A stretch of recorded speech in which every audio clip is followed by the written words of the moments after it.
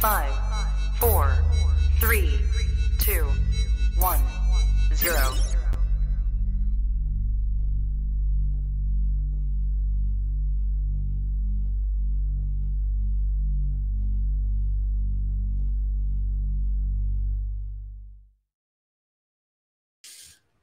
You are now tapped into the coolest reptile podcast in the world. Welcome to the Trap Talk Reptile Podcast YouTube channel. Also, audio platforms such as Buzzsprout, Apple, Google Play, all the major audio platforms you can listen to the Trap Talk Reptile Podcast. I'm your boy, MJ. What is good? If this is your first time tapping in, do your boy a favor, hit that like button, smash that subscribe button so you're on top of every single piece of content I put out here, and hit that notification bell. That way you're not getting slept on. I'm telling you right now, man, I bring the best of the best to this channel, all wrapped around keeping, breeding, and keeping reptiles, man. Sometimes we get into the conversational pieces of animals and different animals and whatnot, but man, it's mainly about the reptiles, and that's what I love. So if you are on that same tip as me, well, then you're in the right place. Get ready, because this is going to be the round 2 of in Russo, and I'm super excited. Shout out to the early birds. I see you guys. I'll get to you guys in just a second. But you guys know how we get things cracking off on this channel. This episode is brought to you by my man, Gary Shavino, over at GS Reptiles, favorite YouTuber. I mean, dude, I just got to say, if it comes to having to look at reptiles and then laugh at the same time, this is it. I mean, I'm a humorous guy, but I love reptiles. This is like you get the best of both worlds with Gary Shavino. Gary, thank you so much for your support. Please, guys, if you do not know who the hell Gary Shavino is, God bless you. I don't know how that's the case. But go over to Instagram, type in GS Reptiles, go follow him, and then also go to YouTube, type in GS Reptiles, and go subscribe to his content, especially if you are curious about getting into chondros or some amazing arboreal species. I'm telling you right now, this guy lays it all down for all of us, and we are lucky to have somebody like Gary Shavino. Also, this episode is brought to you by Brian Barczyk and the entire Barczyk family over at the Reptarium. Man, I'm so excited to see what's to come from the Reptarium. I love the Barczyks. Just want to say, first and foremost, anybody out there who's Brian Strong, shout out to you. Make sure you head over to Facebook and go be a part of the page that Kevin McCurley started, just to kind of show our love and support for Brian. And just keep him in his keep all positive thoughts for Brian. If anyone's gonna beat this shit, it is Brian Barczyk, okay? And also say fuck cancer on the count of 3. 1, 2, 3. Fuck cancer. Piece of shit. Hate cancer, man. Terrible things. Love you, Brian. And then love anyone out there who's backing my boy up. I do want to say, if you're looking for exclusive content, if you want to see more than what you see here on this podcast, if you want to get more behind the scenes, if you want to meet the trappers, and what I mean by the trappers, I mean over 160 people, part of the Patreon page that I started 3 years ago, and it's growing. If you want to become a part of this, do me a favor, go down to the very first link that you see below, join the Trap Talk Patreon family.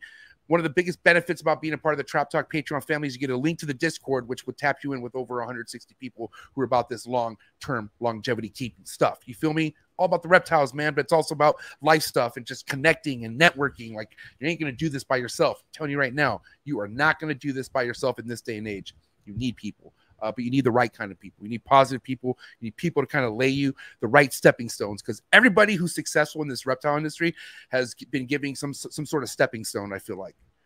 Just saying, especially somebody new, right? I know I have. I've been giving too many. So God bless all the help I've been out there, and I just want to pass that down. And I think I do a good job with all my trappers, and I love you guys so much. Seriously, the coolest Patreon family in the world. That's the Trap Talk family. I love you guys so much. Trap Fest is going to be epic. Hope you're ready, because Trap Fest is super iconic. Also, follow me on Instagram, Trap Talk God 619. If you want to see what I have going on behind me, if you want to tap into my projects and see what's happening with my animal keeping side of my life, because this podcast comes second. What comes first is what's behind me. Just so you know, I wake up every day, do my thing, and slave to these animals. Okay, so if you want to see how that's going for me, go follow me on Instagram. And I don't know, give me a little bit on YouTube, please. I mean, I know we have this cracking, but I also have a YouTube channel called The Trap Vlogs. I have like a, man, I don't know what it is, but it's coming. Maybe go subscribe to my channel on Trap Vlogs. Go give me some courage over there, and I'll eventually get things cracking, guys. Give me a little bit. It's just, there's a lot going on, as you guys know. So day by day, shout out on Facebook. If you're on Facebook, show me some love as well. Drop a like, drop a heart, And also, if you are active in the super chats, man, I mean, if you're active in the live chats, drop a super chat. If you have a question for Vin Russo and this special guest who's about to pull up here and join us, please don't be shy with the super chats. Let's get the super chats cracking. Early birds. Who's ready for Vin Russo? I'm ready for Vin Russo. Lindsay, Pico Pythons. I'm excited for this one too. Shout out to the homegirl Lindsay. The big homie Mark Curley in the building. Constrictor Connection. What is up, buddy? Trap Talk Patreon member all day, every day.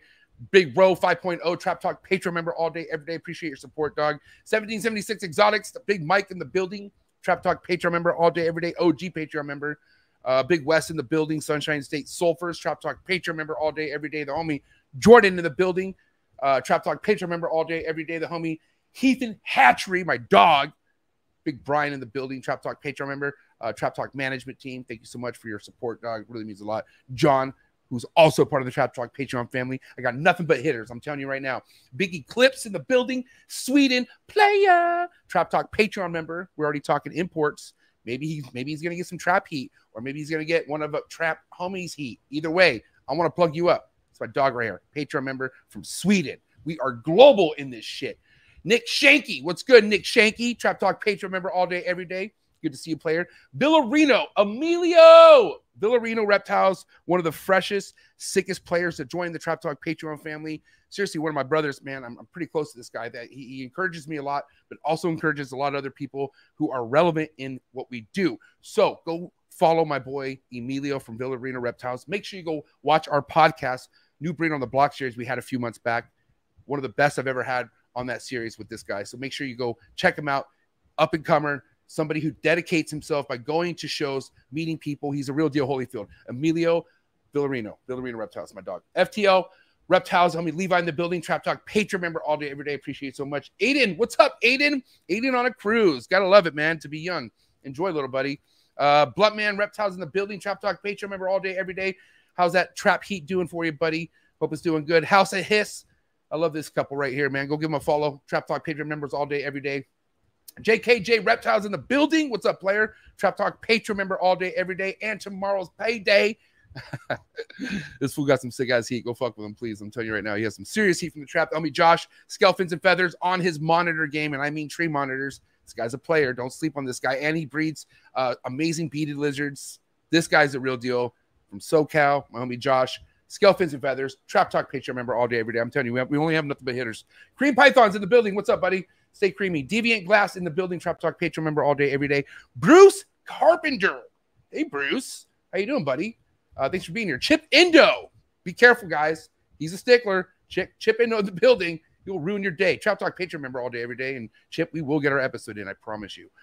Justin Campbell. What's up, Justin Campbell? Trap Talk Patreon member all day, every day. SH Pythons in the building. Piyush Patel in the building. What's up? And here we have the first super chat. My boy just always sets the tone. That's why he is above all scales. My dog, Ricky Bobby SRT, a real one. Trap Talk Patreon member, Team Zoo Dreams, all the way to the top. I'll see my man. That's my boy. Big Keys in the building. Damn, we got a hitter in the building right here. Big Keys. Appreciate you, dog, for tapping in. Out of Space Reptiles. What is good? Thanks for tapping in. Then we have Prolific, the homie Aaron in the building. Where'd you go? There you are. What's up, Aaron? Aaron, Trap Talk Patreon member all day, every day. The mayor of Condro Town. And we are going to end this with the sickest person we can end this with in the chat. No disrespect. Lots of amazing people in the chat. We're going to get this episode started right now because it is round 2 within Russo time. And the mayor of Condro Town has blessed us with an amazing celebrity appearance in the live chats. Guys, Bill Stiegel, ladies and gentlemen, Phoenix Reptiles. Go follow Phoenix Reptiles right now. Top 2 chondro breeder in the world when it comes to traps scorecard. I love you, Bill. Love the whole Stiegel family. Bill Stiegel, also Trap Talk Patreon member all day, every day. I am blessed. Guys, let's go. Do what you got to do to get your mind right. Stay hydrated. Drink up water, that is, okay? And, yeah, strap up, dude. It's going to get fucking heavy, especially when you see who's tapping in here to join me and this guy named Vin Russo, the man, the myth, the legend, coming at you for that round 2, episode 314. Let's go. Gee. Good. You ready for do more in the future? Trap Talk podcasts? Yes. Man, Only Trap Talk. Exclusive. Yes, exclusive. Oh, So stop calling us. Scrub the spot, get the club to pop. When I come up with the crop, gotta love it or not. I'm hot from the hop to the scrub the spot, get the club to pop. When I come up with the scrub the spot, get the club to pop. When I come up with the scrub the spot, get the club to pop. When I come up with the scrub the spot, get the club to pop. When I come up with everybody, we do it. Everybody, we do it.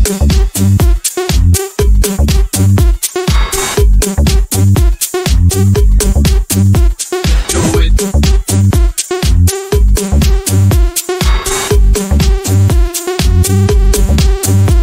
Do it.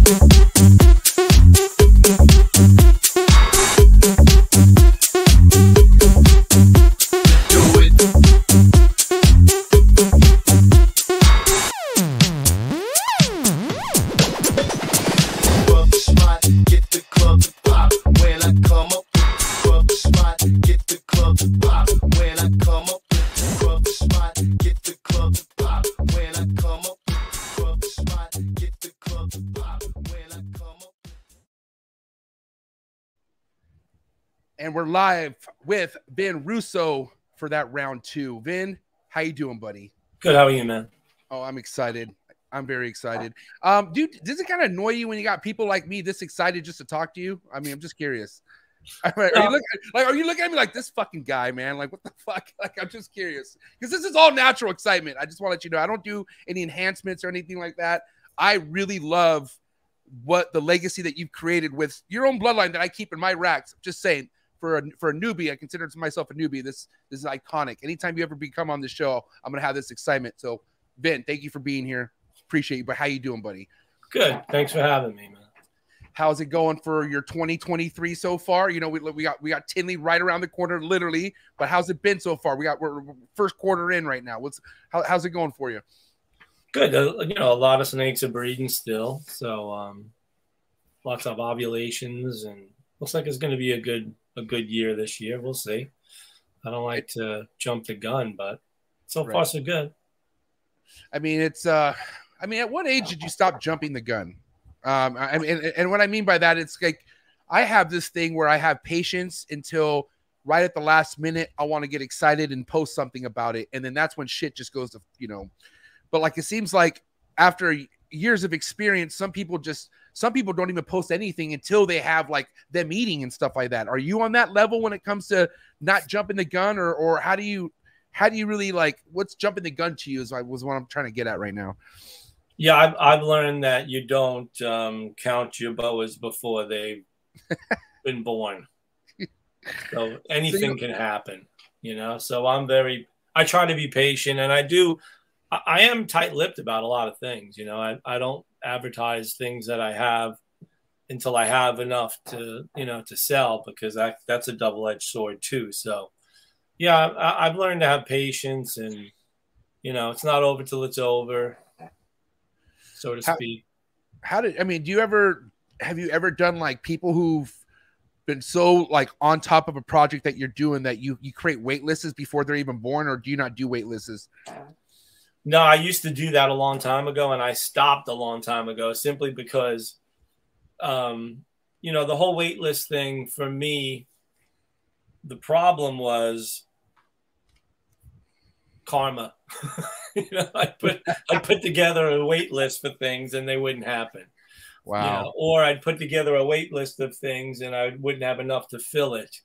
And then here's the other problem with a wait list. You put together a wait list and you tell people, all right, they're born and they're ready to go, you know, send the money. And 9 out of 10 people like, oh, I need a new transmission for my car. Or something with life. It's always something, right? And it's so, it's like you can't really get mad at them, but it's also like, so yeah, of course, that's what it is, right? It's like, go figure, like right when I have what you need. But I mean, that kind of goes with just people inquiring about animals. I mean, I can't tell you how much, because I'm a big believer in like you build relationships and kind of build rapport with people, but also like people will take that for a run too and just drain you out until you're like, okay, listen, I don't know what you want from me anymore. Like I'm just like, you know, I got to move on with my life, but it comes with the territory, right? I mean, I don't know. It's just got to learn how to bob and weave through it, I guess, right? Well, the fortunate thing for me is that I've written books about it. So I just tell people, you know, if you're really serious, my book. really serious about these animals, why don't you read the book? You know, because I think about it. Wow. I tell people the same thing all the time. I can answer your questions, or you can read a whole chapter in a book. You know. Yeah, buddy. So. I keep mine very close, Vin. I keep mine very close, buddy. You know, listen, I now that Dave's coming on, Dave Levison, and you know he's gonna come fashionably Dave, that's for sure. But you know, I've done like kind of a lot of bit of the just slow down and just diving into just stuff that's worked for you, and you know, but the title of what I have is you know, really involving temp cycling and food cycling. Is that something you need to do? Is that something you have to do? Mainly because, like I said, I came into a situation where I was trying to have success breeding boas again this year, but I gave the female I had success with a year off, and I tried with another female, did about the same time, and just nothing, you know, nothing happened. Nothing was really receptive. But like I was telling you, I saw a lot of like inverted lane and just weirdness from her in like August. And so I don't know, Vin. I feel like there's something I could be missing because I have people like Mark Bailey. I don't know if you know who Mark Bailey is. But I know people, man, where they have shit so seasonally down. Like it's crazy. Like, and if they have something that isn't on their time, they know how to adjust it to make it go on their time. And I don't know if that's, like, how am I missing how to do that? Or is that something that you do? Or, you know, that's kind of my biggest thing for tonight's episode. And we can even get into that right now, if you don't mind. Yeah. Well, you know, I noticed when the internet was popularized as far as forums and people posting pictures of their babies, I noticed that people that were breeding boas were having litters all year round. You know, and for me, I only have my litters from, you know, the earliest May and the latest September. So, and that means they're breeding in the middle of the winter to the spring. So I've set up my facility in that manner because I can't afford to heat the building when it's cold out. Meaning, if it's the cold time of year, I'm giving them a cooler time of year, all of the animals. Right. So, but what I noticed was a lot of people that were a lot of beginners too. Well, we're talking about what you just said. They had a female like in August who looked like she was, you know, building eggs, and, you know, they luckily threw a male with it, and the females got gravid and had babies in the middle of the winter, which would never happen in my building because all of my animals are on a different schedule. And it's not only temperature, it's also food. You know, if you put them on a feeding regimen that's, you know, conducive of egg development at the wrong time of year, then a lot of snakes will develop eggs that time of year. It doesn't have to be seasonal. But to do it again the year after is difficult because your building or wherever you're keeping your animals may have a different seasonality that doesn't coincide with what you tricked them into the first time. You know what I mean? Right. I mean, throughout all the years, if you've been working with different stuff, you've always kept boas with other species, right? So you've always bred stuff in the same room? Yeah. Okay. So they're all in the same season. They all have the coldest time of year for them. The coldest, I can't use the word cold because I don't really let things get cold, but the coolest time of year is my coolest time of year here in New York, which is, you know, December, January, February. So, okay, I have a question, because if we were to kind of look at the way you have your room set up, like for instance, like obviously I have multiple species that I keep, but obviously I have stuff that wants to be cooler than other stuff, right? So I have certain stuff on the bottom. Where do you keep your boas? Like, where are your boas compared to the other stuff that you keep? And, you know, or where did you used to keep them with all the other stuff that you used to keep? I'm curious. Well, I keep them all in the same building. I mean, I only have one big warehouse where I keep everything. So they're all in the same building, in the same climate. The ball pythons, the boas, the blood pythons, the tree pythons. The only thing I do differently is the colubrids, which are North American, they hibernate, and I keep them in my office, which gets cold in the winter. So, right, you know, they're all in the same exact environment. And I only breed, I've learned, here's a perfect example. I used to have a bunch of Boelen's pythons. Yeah. But my warehouse is way too hot for Boelen's pythons. Way too hot. Even 75 is too hot for them. You know, your office would probably be better for that, for Boelen's. Right, but then even in my office, at a certain time of year, it was too hot. You know, so they just didn't do well, and I ended up selling all of them. It's something I'd like to get back into again, but they were just burning through calories. Those snakes, just burning through calories, and it wasn't conducive of them thriving and breeding. So. Yeah, I figured I was better off getting rid of them. So what I've done now is I just keep the animals that I know are going to do well in the environment that I've created, and that for me is boas and pythons mostly. You know. Yeah, it's crazy how big of an adjustment certain species of pythons really like. I mean, I guess most of them could live with it and deal with it, but I mean, does the average keeper know that snake's burning all those calories and whatnot? You know, I think when the breeder or I think when a breeder or even keeper knows that what they're doing isn't right is when they try to breed it and they're very unsuccessful at it. You know what I mean? Because like, you know, things with the Boelen's, that's been the #1 snake that's like the unicorn snake as far as trying to get to breed, right? Yeah, well, I got them to breed and I've gotten them to lay eggs, but none of them hatched. So, right. You know, it was just too hot.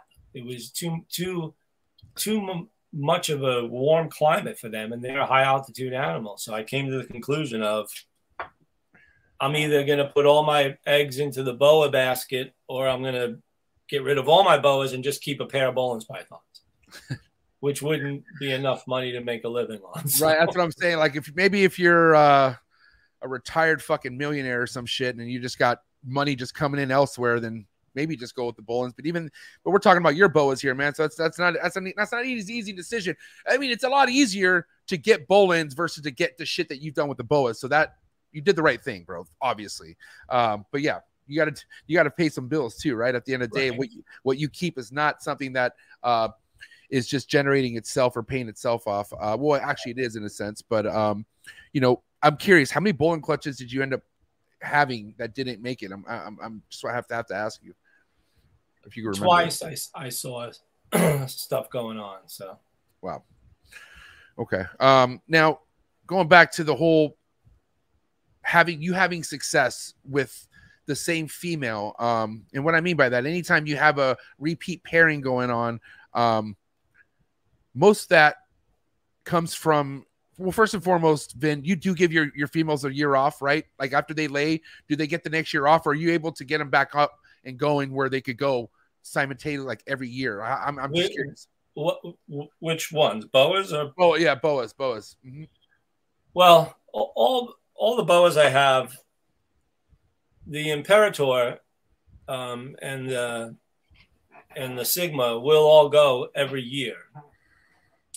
The most I've had was 7 years straight with a Cocker K boa. But the constrictor, the true red tails, they will not go every year. They are spring breeders, so their babies are born later in the season. So there's not enough time for them to eat enough food to breed again. So constrictor go every other year. And the Imperator will and can go every year. But if I'm going to skip them a year, I don't put them into a feeding seasonality. I just trickle feed them and wait if I feel that they didn't gain enough weight after giving birth. But they can go every year. Whether or not I do is a whole nother thing. But if they're healthy and they're eating, they'll go every year. So ideally, if you could walk us through how you would suggest anyone getting a female back on its feet correctly, because I mean, you have people who like to get, because like for instance, I remember I told you that I was feeding my female throughout the whole time versus to like the last few weeks. And at the time I was told that it was almost kind of like, well, yeah, that's what people do. Like you're supposed to do that. Right. And then I asked you, I said, after your female ovulates, do you continue to feed them? And you said, no, correct? Correct. I don't feed them. I don't feed them once I see them breeding. They don't. Right. They don't feed. My boas don't feed from December till they give birth, which is June, 6 months. So I just don't feed them. That's just the way I do it. A lot of people don't agree, but works for me. But I mean, is there people that you know that have had more success feeding the boas after ovulation, and that's why they're giving you shit? Or I'm just curious. I don't understand where that gap is, because I mean, first and foremost, you know, I with any python species I've ever had success with, after they ovulate, they want nothing to do with food. You could dangle whatever the fuck you want. You know, they'll wrap it at best case, but they're not going to eat it. You know what I mean? I had this boa eating, and mind you, there were smaller meals, but she was eating, and I was like, holy shit. And so, you know, I don't know. It's just like, you know, there's so many things to do, I guess, but I always look to find what's better for the animal, Vin. That's all I'm looking for, you know? Well, you know, boas are opportunistic feeders. They're unlike pythons. They have a very different natural history. So they're more of an opportunistic feeder. So they will eat. But the problem that you will run into if you're feeding a boa when it's gravid is that if there's a lot of stool left in its urates, its system, and it's trying to pass babies, it's not, sometimes can't get the babies around that. So, you know, in nature, that snake least likely will run into a meal, because when it's gravid, it'll seek heat, it'll find a place to hide. It's not going to be ambushing prey. So you know, in captivity, you're putting a rat right in front of it. So is it going to take it? Yeah, it's going to take it. Right. But in the wild, it's not seeking food, so it's not going to eat in the wild while it's gravid. I guess boas are just on that level of like, fuck it, I'll keep eating if you're going to give it to me, you know? Yeah. That's why people aren't very successful with boas, because they feed them way too much. Yeah. And you know, you just have certain species that are going through the same thing. They could just, like ball pythons, for instance, you know, they could deal with it to a certain extent, right? But I mean, ball pythons are something where, I mean, even if you do make slight adjustments, and even, I don't know, like with your ball python productions, when was the last time you produced a ball python? I make hundreds of ball pythons every year. You okay? I thought you stopped. Okay, I apologize. Oh, no. You're still racking out ball pythons. How come I feel like I've never seen ball pythons at your table? Because the guy next to me and the guy next to me and across from me has thousands of them, so I don't bring them. That's why I just maybe assumed, because mind you, man, and if anyone doesn't know the story, like one of my first Tinley experiences were, and this is right after I had inquired a blood boa from someone else who got it from you. But anyways, I come across this table, not even knowing it's Vin, and I'm just looking at all these boas, and I'm talking to him. We're going back and forth for like 20 minutes, and then I asked for his business card, and I read it, and I'm like, holy shit, wait, I look at you. I'm like, Vin Russo, what? And you're like, yeah. And that I'll take that story to my grave, man. It was very iconic. But yeah, I don't remember seeing not one freaking ball python at your table throughout the last 3 years that I've come and visit. And that's because other people just have ball pythons at their tables. That's what it is.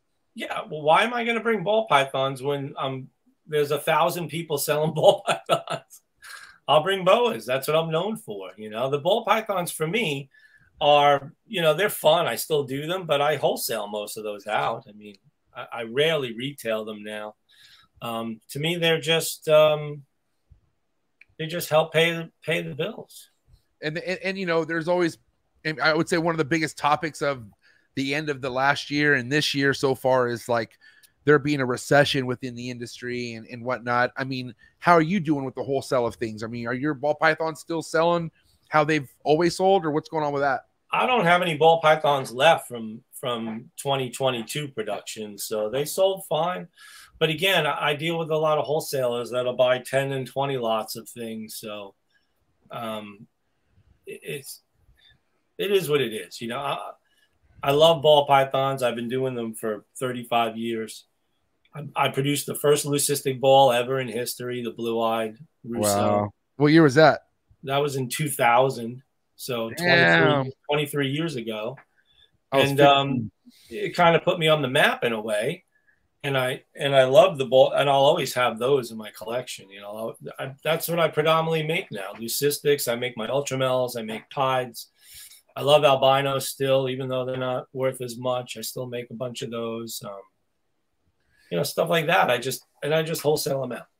I mean, a beautiful all white snake is always going to do well. You know what I mean? And it may not do like relevantly a high end well, but I'm saying like a couple 100, 300, like that's going to be a snake that's going to go no problem, right? Because it's just a beautiful, cool snake. It's an all day pet snake for anybody who's either just young or curious or whatever. It just, because my buddy Bill Stiegel works with primarily bells when in his ball python projects, because it's something that's just so lucrative. It just boom, he makes them gone, and so, you know, that's one thing you got to love about the ball python game. You could enjoy it and not have to be a part of the rat race if you. Right. You know. I don't want to be the guy who makes the next, you know, shimmy sham. Yeah. Clown, enchi, head for legs. That doesn't matter to me. Head for legs. Yeah. Hey, going back to some of the like surrealness of what's happening tonight, because you know, one of my biggest mentor in YouTube all around, but literally just sitting down and interviewing, talking to people, somebody that like groomed me without even knowing that he was grooming me was somebody that we both know. You've been on his show more than once. I know that. But good old Brian Cusco. What's up, Brian? How you doing, buddy? But you know, I don't know. Do you remember your first podcast, Vin? Do you remember when the first time you sat down and you spoke to somebody? And what year that was? I'm just curious. I'm wondering how long you've been doing this for, as far as speaking to people about your stuff. Well, I used to have my own show. It was called Herp Nation's Cutting Edge Herp Radio. Yeah. When was this? That was in 2010. 2010. I never knew about that. Solo dolo? Did you have a co-host? What was going on? Well, what it was a guy named Scott Waters had a magazine called Herp Nation. And he started a podcast called Herp Nation. And he had me on it once, and then we had my own show called Cutting Edge Herp Radio.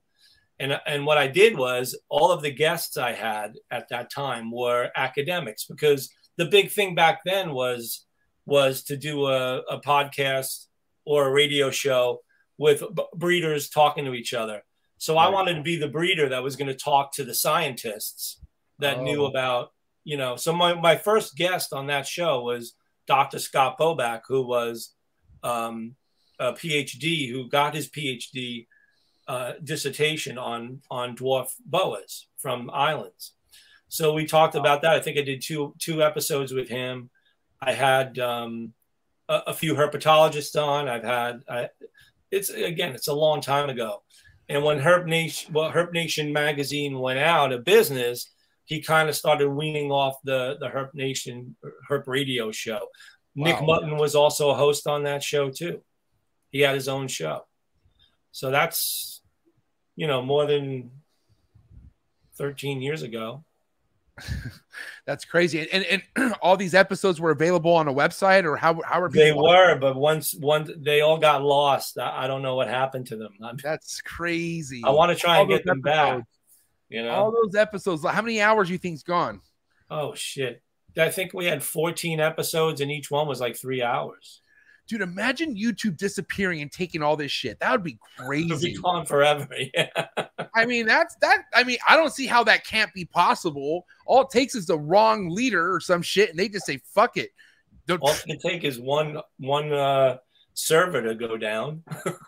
Yeah, scary to think. Yeah. I mean, since we're on this topic, what would you say the most iconic episode that stands out in your head? Like, if it's one episode you wish you could go and grab and put out for all the people nowadays, what would you think? What would you say that number one episode was? You know, I did a great show with my brother. Wow. Because my brother described Longicaudor with Dr. Price. So I'd like to get that one back, you know. Older or younger, your brother? My brother's older, yeah. And he doesn't keep no more, or what's his? He doesn't even keep reptiles, yeah. Period, he doesn't at all, never. No. Wow. That's cool. let's kind of talk about some of the exciting stuff here, Ben, that you're going to be having displayed, and maybe some stuff that not too many people even know that you're going to have. I mean, because I think people need to understand that when it comes to Tinley's, right? Like, if you're right, it is majority of a goddamn ball python fest. Nothing against anyone out there, but if you want to see something unique, you want to see something that typically no one else has, it's going to be this guy's table, cutting edge herbs. But I want to hear it from you, man. Like, what are some of the stuff that you're most excited to be displaying at Tinley next weekend? Well, I'm excited. I'm going to bring a bunch of really, really good blood boas because I've come to the conclusion that I think I've saved enough by now. I've been making them for 20 years, and they've been getting better and better and better. And every year I produce a litter of them. I'm like, oh, I got to keep all those. Oh, I got to keep all those. Now I'm like, you know what? I'm going to start selling a bunch of the real good ones. So I started doing it already, and I'm going to bring some really good hypo bloods, some bloods, maybe some Nicaraguan bloods from another bloodline I have. So that I'm excited about because it took me a long time to get them to be this red, and to me it's like, even if somebody wants to buy one to add into a project, you're instantly injecting red into a project, so right.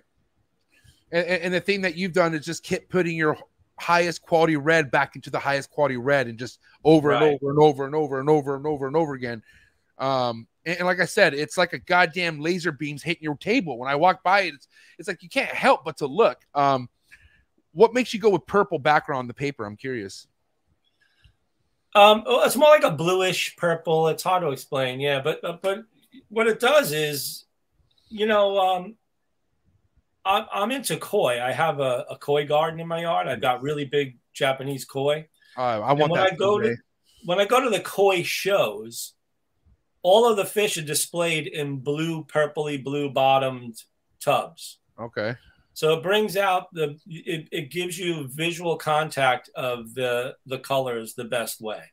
So it's like a bluish purpley background. It's just construction paper that you can buy for your kids' third grade class. I just cut it into little squares and put it into my displays. But I got the idea from koi shows where they display the koi in these bluish purplish tubs, so you can see the perfect colors of the fish. Same with snakes. I don't know if you know this, Vin, but I vended my first show recently in January. It was cool, but it was too cool. What I mean by that, nobody fucking told me to bring heat wire or anything like that. It was goddamn freezing in that facility, man. And honestly, like, it is scary, bro. Like, I mean, when do you feel like you really had a grasp on vending? Like, and what I mean by that, like, when did you stop freaking out over what temps were inside the building? Or are you somebody who likes to take their animals into the hotel room? Like, I have to pick your brain about the vending side of things, because it was fun, but I'm also kind of scared to ever take animals back ever again. I'm not gonna lie. Well, when I put the animals in the display cases, they are getting some heat from above. Okay. Because I use incandescent light bulbs, so they are getting heat. And they do warm up during the day, and at night I put them away into styrofoam boxes as if I'm shipping them, so that they stay warm in the boxes. I don't leave them out on display. I see lots of guys who just cover up their display with a sheet and walk away. But if it gets 60 degrees in that building that night, those snakes are going to get cold. I mean, yeah. I mean, even with the fucking sheet, I mean, I had thick, like, extra like tablecloth and like stuff to put over, but I'm like, that's not gonna do much. Like, no, they're not generating heat to stay in there. It's fucking cold. And then I remember even feeling them by the end of the day, and I'm like, oh hell no, I'm not leaving you here. And so I think it's just kind of like a rookie jitters. You need to get out and whatnot. But I do know that man, I got people I really respect in the game who are just veterans at vending, and you got people who go all over the country vending, and it's like, God bless you, man. Like, you must got that shit down. Well, did you ever notice that I've never brought a green tree python or an Amazon basin boa to a show either? To me, they can't handle that. Putting them in a box and then putting them in a cup and then putting them on display and then putting them in a box. But let's pause there, Vin, because listen, if it's one thing I hope I could ever be someday, even though I'm talking this shit right now, I would I would like to someday be that Rico Walder at a show. He did. Well, it. even Rico Walder rarely brought snakes to shows. But I mean, he has pics of tables just covered full of chondros. I remember seeing that. Well, he also did things where there was a few guys bringing stuff too. So, but yeah, he did have a crew. He always had a crew of people. Yeah, That'd be cool. Imagine that, man. I mean, I'm not gonna lie, bro. Vin, I like going to these shows, but it's more of a, it's more of a job now, man. I'm not gonna lie, and it doesn't feel like a job, but really, I'm getting paid to go fly and do these interviews at these shows, and I look forward to just doing the interview and doing that. But like, I don't have an ambition of, okay, what snakes are at these tables? You know what I mean? Because at the most, I mean, I fucking love shits like what's behind me.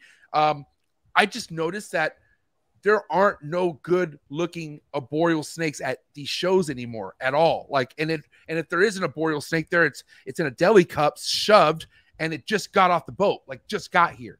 Right.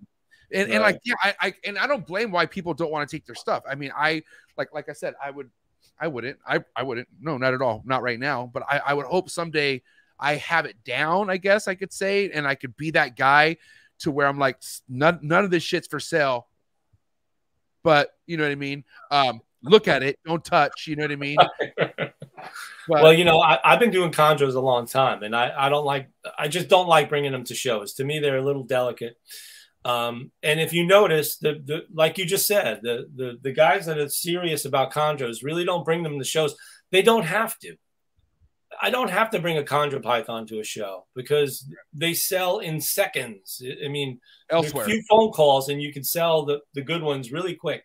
So there's no reason to bring them to shows. And I'm like you, I don't like doing the shows. I don't like the pressure of packing up animals and worrying about their well-being and bringing them all the way to another state. And, you know, I don't like being the guy who does it. Because I see guys at shows that they'll be in Pennsylvania one weekend, they'll be in Tinley Park the next weekend. It looks like they didn't even take the snakes out of the box. You know? Honestly, I think about that because, okay, you know, hustle, but what's your quarantine process like after each show? Because it doesn't look like you have one. Right. It doesn't even look like they leave the display case. But like, I mean, but that's like the hustle behind what that is. I mean, all due respect, man, like you have people who just solely rely on their ball python productions. And you have people who are used to having 2 clutches, but we're not in the 200 anymore right now. And, you know, especially if you have mid to, you know, like mid-range stuff, like people are either all in or they're not. Like it's weird right now. It's a kind of a weird place. But I got to tell you, man, I my heart goes out to anyone who has just thousands of ball pythons that they just hatched out over the last couple of years, and they're just sitting on them. You know what I mean? Because that's fucking work, man. Like that's either way, once a week, either way, that's a lot of work. You feel? I always thought it was good to be, but I don't know. How many litters overall are you looking to hit this year? You think best case scenario? I have to ask you, Vin, how many litters are you looking to get? I usually don't disclose how many litters I'm going to have. Usually, but we're on. Come on. Coolest reptile podcast in the world, Vin. Give us like a ballpark, buddy. We don't need the exact number. You know, if you don't mind, come on. Like, let's give us a little idea. A lot of people listening that want to know that information. Well, how about this? Is the number staying average? Meaning, are you going higher each year, or is it going lower each year? Can we talk about that? No, I'm going lower because at one point I was much bigger than I am now. I had a much larger warehouse, and you know, a lot more animals produced, a lot more overhead. You know, there was years where there was hundreds of ball python clutches, close to 100 boa litters, hundreds of corn snake and bull snake and pine snake and king snake clutches. It was just too much. It got to be to the point where it wasn't humanly possible for me to keep up with it. So, you know, the way I look at it is I've got to do all the breeding and the feeding, And if it gets to the point where I can't handle it, I'm not going to do it. So I scaled things back in 2017, scaled things back to like, you know, half of what I was doing. And I'm like a one-man show. I do most of the work myself. So you confidently just said that there was at one point over 100 litters you were doing with boas by itself at one point? Yeah. Wow. That's crazy. Guys, listen, I do want to say, I knew this guy was going to be fashionably Dave late. But he's fresh, man. This guy's fresh. He's here. I do need you guys to get the likes up. We are just shy of 90 people in the fucking building. Thank you so much for everyone who's tapping in, but it's just really now about to get going because with us, we have the man, Dave Levison. What's up, buddy? Sorry. I still can't figure out this Eastern and Central time thing, and that's my fault. I was all on schedule. Everything was going perfect. I got out of the building 15 minutes too late. It was an hour and 15 minutes too late. So, hey, Ben, check this out. Okay, so I mean, guys, anyone out there, God bless you. Unfiltered Reptiles podcast is on hiatus, but it will come back. But I had the blessings of the podcast gods to have Dave as a co-host for a few episodes, and I got to tell you, before we even got started, Dave was he his best hype man. He was like, "Hey, buddy, you know," he's like, just so you know, like, I'm damn good at this. And I'm like, so good at this. I'm like, I'm ready to go, man. No problem. And I'm like, okay. So I tell him, all right, we got an East Coast guest. I tell him the time and I'm like, hey, buddy, we're going live here in 30 minutes. And he's like, oh, isn't there a 4-hour difference time between East and West Coast? I'm like, what? 4 hours? And that's how that all started from there, man. But Dave, you're here, buddy. I'm glad you're here. It doesn't matter. Later, early, Dave Levison in the building, and you look great. I gotta say, you look great. You look a reason why you're late. It paid off. I gotta tell you. Well, I mean, it's Vin. I mean, I'm gonna pull out the $5 tux if I'm gonna be talking to Vin. Well, listen, I've got a feeling he doesn't have any pants on. Oh my! See, I told you. Damn it, Ben. Why'd you have to say that right now, buddy? Oh, man. Well, that's Dave, listen, there's no way in hell I could have done this episode without you. So I got to say thank you for being here, buddy. I know you got a lot going on with all your day-to-day work. You're a busy guy, Tinley right around the corner. But, man, this is our episode, buddy. Why don't you kind of hit Vin with some stuff here? What do you got on your mind? We got Vin Russo round 2. Let's talk about it. Well, if you don't mind, not to change that, but what did I jump in on? Is there a conversation happening? Like, maybe I'll just trickle in a second. I can't, you know, I'm a little startled right now. I'm honest, man. Things are happening real fast. I didn't even get a glass of water yet. So, okay, if you want to, that's fine. But Vin was just about to tell us how many litter boas he's going to have this year. Go ahead and tell us, Vin. Oh, no, I'm sorry. No, he wasn't. I'm sorry. Oh, okay. No, but seriously, our topic as of right now is where Vin's at with his productions. Like, is he going more each year? Is he going down? And he was just explaining how the numbers are going on the lower side versus the higher side with his boa productions. Well, how about this, Vin? Let's just say 20 boas go for you this year. You going to breed that same 20 next year, or do you give your girls a year off? We were talking about that. We talked about that. The imperators can go every year. The constrictors cannot go every year. So. And, you know, not every imperator will go every year. The smaller ones will, because it doesn't take much to bounce them back, you know, all the island type snakes and the Nicaraguan and the blood boa stuff and the Sigma, the leopard boa stuff. They're smaller, so they can bounce back pretty easily. So they will go every year, but constrictor will not go every year. I agree with that. We do the same thing here. How you feel about the Sigma stuff, man? I feel like everything's getting real exciting. I'm starting to see more mutations. I know there's stuff going on overseas where they're actually working with pure T negatives now, it sounds like. We recently saw a couple of guys post some T positives. Can somebody please break down Sigma? Because, like, I'm not going to lie. Please, somebody tell anyone out there what it is, please.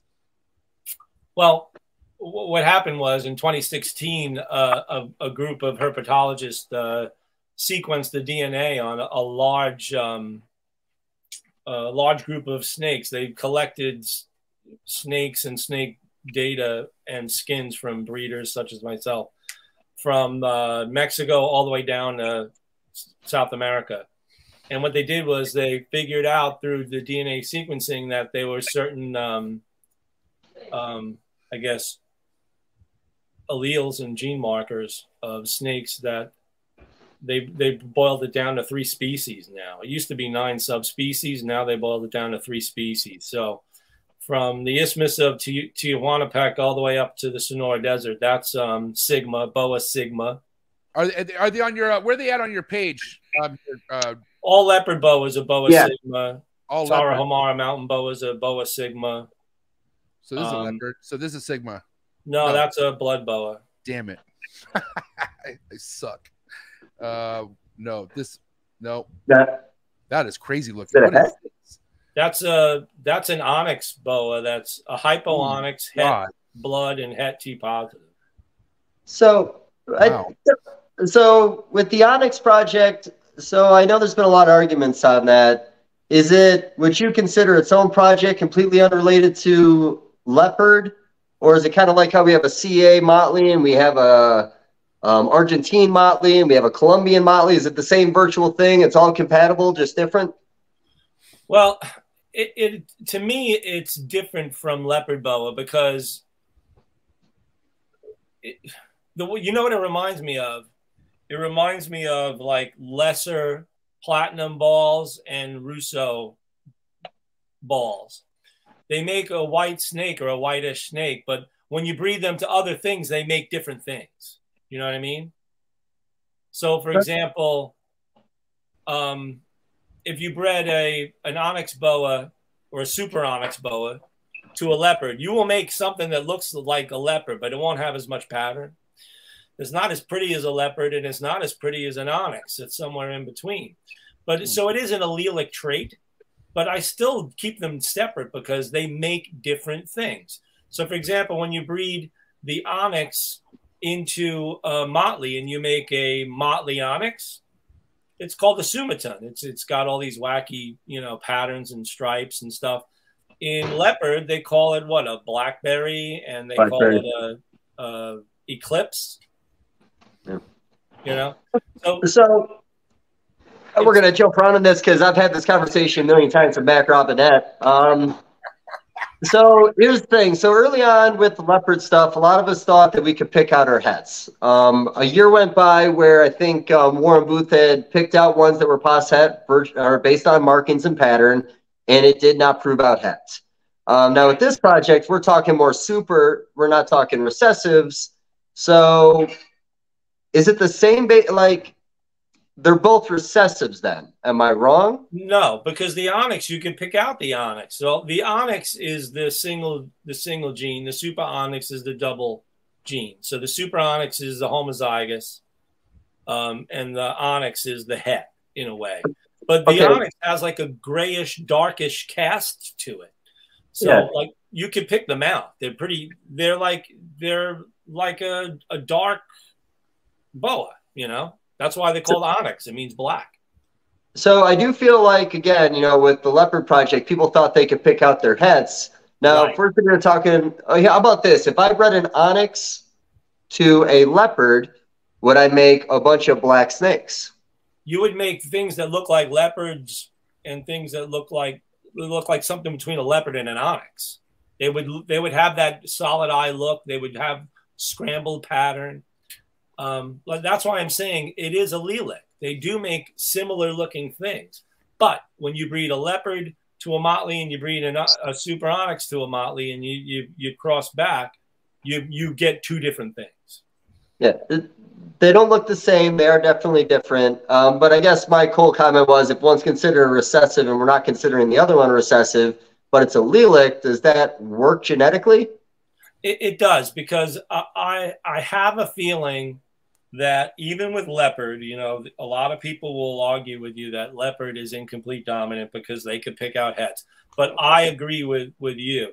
I've pulled out what I thought were het leopards from het to het breedings, you know, possible hets that had markers, raised them up and bred them to leopards, and they never made leopards. So it's like, you can't always go by that. There may be something different that we'd have to look for as far as the hets, but you know, who knows? Who knows? Yeah. So I guess the reason I've had this conversation a lot of times is, you know, sometimes I have the argument when, like, you know, it happens in the ball python community a lot. We'll get the exact same mutation 10 years later. We'll relabel it a completely different name. We'll see combos we didn't see before, and we'll pay $10,000 a piece for something that's selling for $50. So in this project, I guess my thing early on was, with this argument or this conversation we're having now, was it portrayed that way because it wanted to have a higher value by saying it was something different compared to saying it was the same in a sense? You know what I mean? Well, I'm going to give you another example, and I'm going to use the ball pythons again. And I'm going to use the Russo and the platinum. The Russo, if you threw a normal het, well, we'll call it a het Russo, into a pile of normal balls, some of them might be hard to pick out as a visual het, even though to me they have a visual het indicator. But if you took a platinum or a platy daddy and threw it in a pile of normals, it's going to stick out like a turd in a punch bowl. But yet they both do the same thing. They both make a white animal, and when you breed them to each other, they make a white animal too. So that's I'm sorry. Go ahead.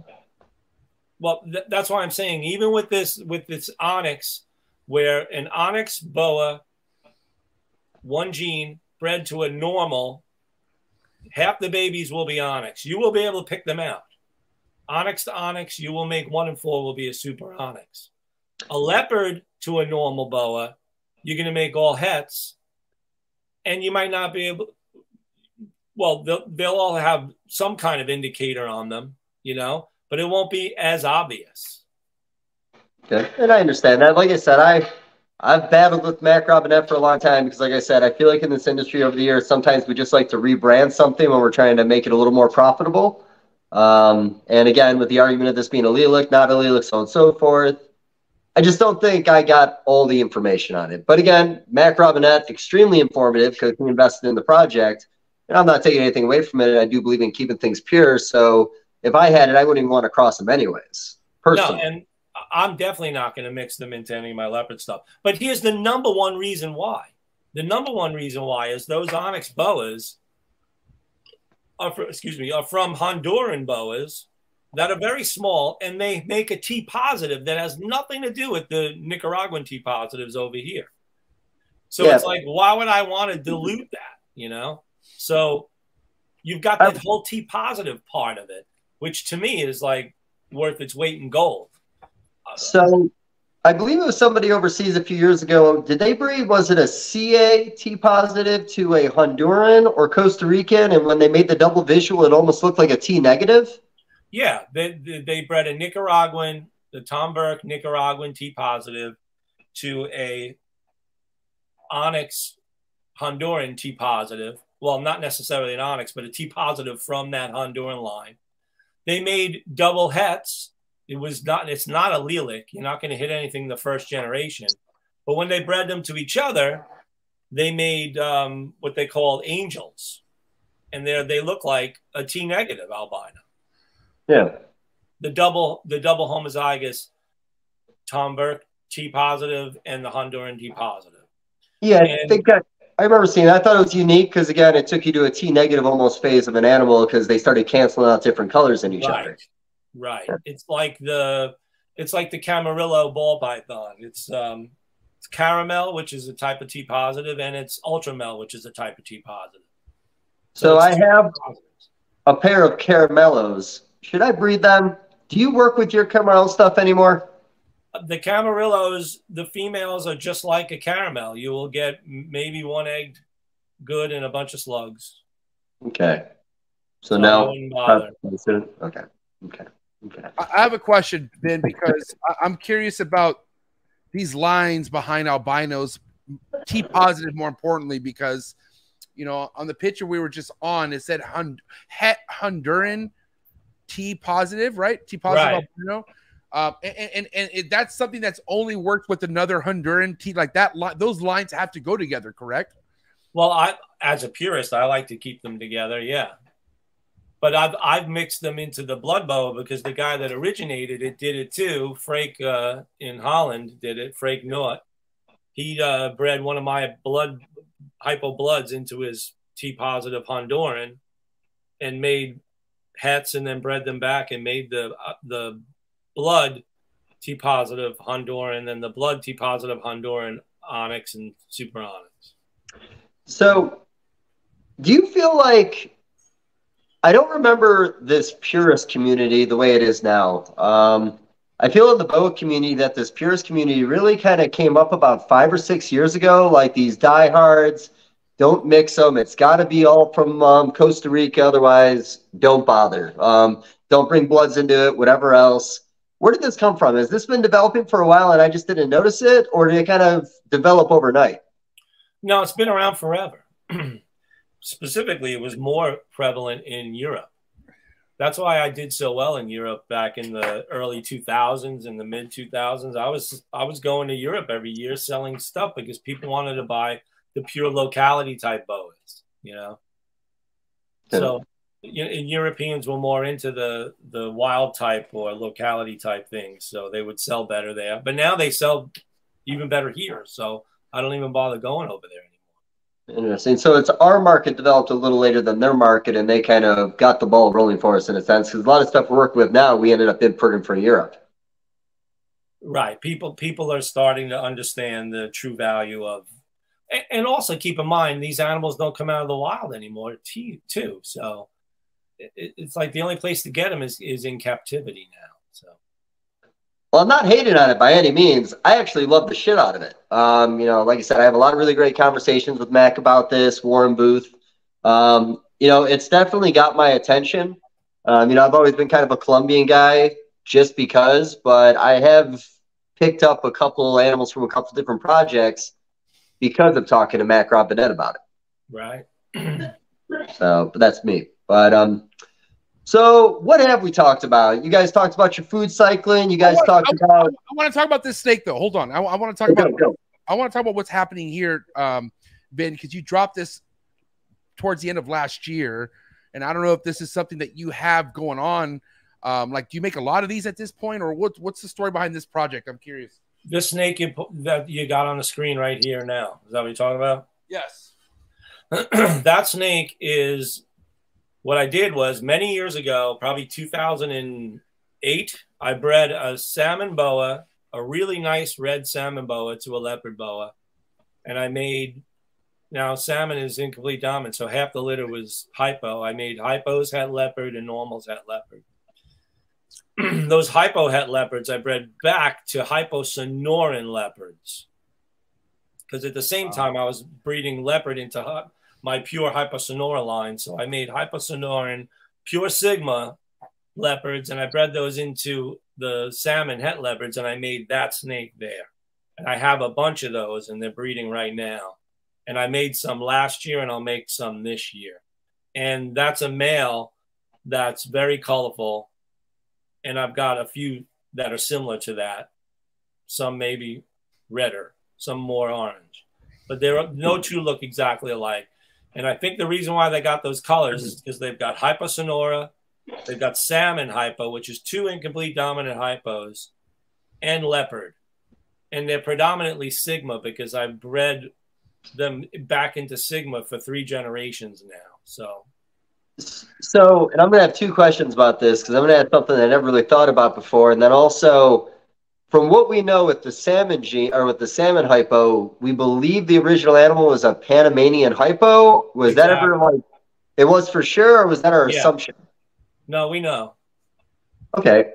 So now were you talking about mixing that hypomelanistic line that probably had heavy Colombian into it, in my assumption, into something with your Sonoran hypos? Now, what went into my head was when we crossed and started making the Sunset Project, when we started putting hog islands into hypomelanistic boas, breeding them back and making the sunsets. Now, are these 2 hypo lines working together in a sense where you could almost get a double dose of it by breeding them back together? That's what I think this is. I think they're exhibiting the two hypo traits. I don't think the hypo to the hypo make a super hypo, meaning if you bred a hyposonoran to a salmon hypo, you're not going to get a super form. But I think you're going to get animals with both that exhibit both hypos at the same time. Okay. So with the sunset boas, is that a double super in a sense? Because I'd like to think that hog islands are a hypo type of gene that just became dominant over time, generation to generation in a small population. It could be. It could be, because I've seen a lot of hog island crosses that are pretty light. You know, believe it or not, most of the hog island boas I see for sale today are crosses. I mean, it's very rare to find real ones. So they have rediscovered them in the wild, as far as I'm aware, and I believe the ones they're seeing now are a lot dirtier than the ones that we were getting in years ago, or compared to what we have in the industry now. Well, a group of them came out of the wild in 2004, and I wrote about it in my book. Because they didn't come out of off the islands legally. Somebody was going to the island collecting boas and bringing them to Honduras, and then shipping them to Florida. And at least one shipment got out because the guy got caught. Because I know two scientists that were working on those islands as part of a research team from a university. And the guy got caught, and it turned out he must have did it more than once or twice, because I ended up buying some of those snakes in Daytona one year, a bunch of them, because I knew I figured out the story and I heard about it. So those snakes I've bred, and they are dark snakes. They're not light. They have a lot of speckling on them, which I like. You know, they are true representatives of what's left on the island. But you got to keep in mind, too, back in the 80s and early 90s, well, late 80s, maybe 90, they were almost collected to extinction. And they started collecting all the really light-colored ones. So they probably left behind a few remnants of darker ones, and that's what's left on the island. So, but to me, they're beautiful. I mean, the colors they have, the orange on them, they're just amazing. So to me, that's representative of what's there. I've always loved the hog islands, but as you know, it's really hard to trust anybody anymore. And again, with the hog island boas, now you talked about how only X amount came off the island. Now, I thought there was a study where they went back and couldn't find anything in like 5 to 10 days of looking, and it was only recently that they've rediscovered them. Is that right? Yeah, what happened was in the late 80s, early 90s, they were collecting them. In 1995, a bunch of guys went back there to look for them. They didn't find any. They went back like 2 or 3 times. They didn't find one. And it wasn't until like the early 2000s that they started finding them, and they started pit tagging them. They pit tagged 100 of them. Okay. Probably in like 2003. Cool. The mountain boa. Can we talk about this project and why it's kind of like not more out there, I guess? I mean, I almost thought it was an Argentine boa at first, but it's not. What's going on with this project here, Ben? How long have you been tapped into the mountain boas? I'm curious. I've been doing these since probably 1999. What the first group of them came into the country by some grad students that were doing research in the Tarahumara Mountains with a school in in Texas. And after they did their meristic studies, they ended up giving the animals to Gus Renfro. He bred them, and I bought animals from him back then, and I've been breeding them ever since. I'll tell you the reason why they're not as popular, and well, they are popular. The reason why they're not as prevalent is they're small snakes. They only have 6 to 10 babies. That's it. And if they go every other year, you're lucky. So I don't make hundreds of them. I may make a dozen of them every other year. But for the person who makes a lot of other stuff, this would be such a cool project to have. Like, I would love something like this. Like, just and like they're super small. I mean, the males are maybe 3 feet. Females, a big one is not even 5 feet. So they're tiny snakes. I love and those it. are true Sigma, Boa Sigma. I mean, you got a lot of people who won't cross over to boas because of the size of them, but I think a lot of people don't understand that there are species of boas where they don't get that big. Well, you know, we were talking about the onyx boas before. Those Honduran boas, they're very small. They're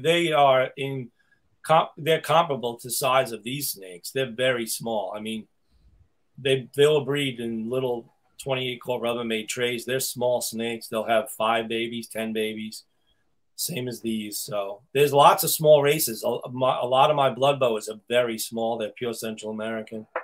You're right. People think of boa and they think of something big.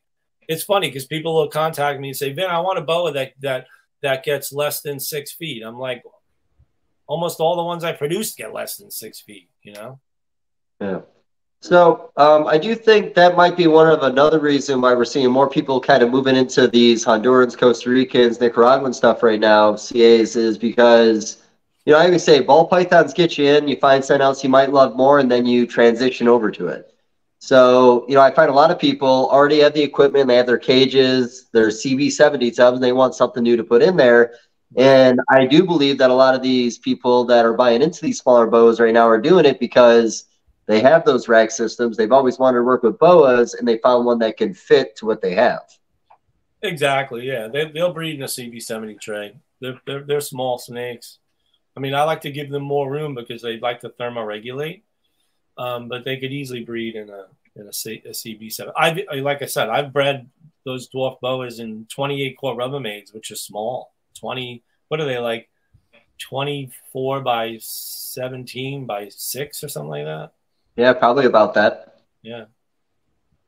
I got a question. So as of right now, like, what's your suggestion for people out there? Because, you know, anybody who, like, let's put a scenario here, Ben. If I were at your table and I were to tell you, you know, I have T positive stuff, I just don't know what the line is.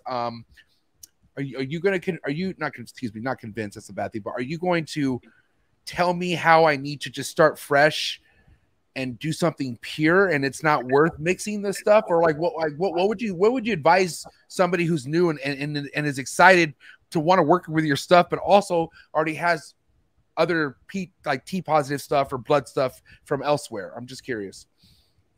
Well, you know, if they had other blood stuff, they could easily take a blood boa from my table and plug it into that and make bloods right out of the gate. That would be really red because the bloods that I've created now are very potent because they're almost a polygenic trait on top of a recessive trait. So that's one thing. As far as T positives, they need to know what they have. You know, there's in Central American boa wise, if it's a snake they bought in the United States in the last 10 years, it's most likely a Nicaraguan T positive, which originated from Tom Burke. So, Okay. You know, you don't want to mix that into, you know, something that's not allelic with it. Right. No, and MJ might not know this, but MJ knows Ron St. Pierre, right? Oh yeah. So he brought in the first blood boa, type 2 anearthristic, and the motley boa, right? For Colombians.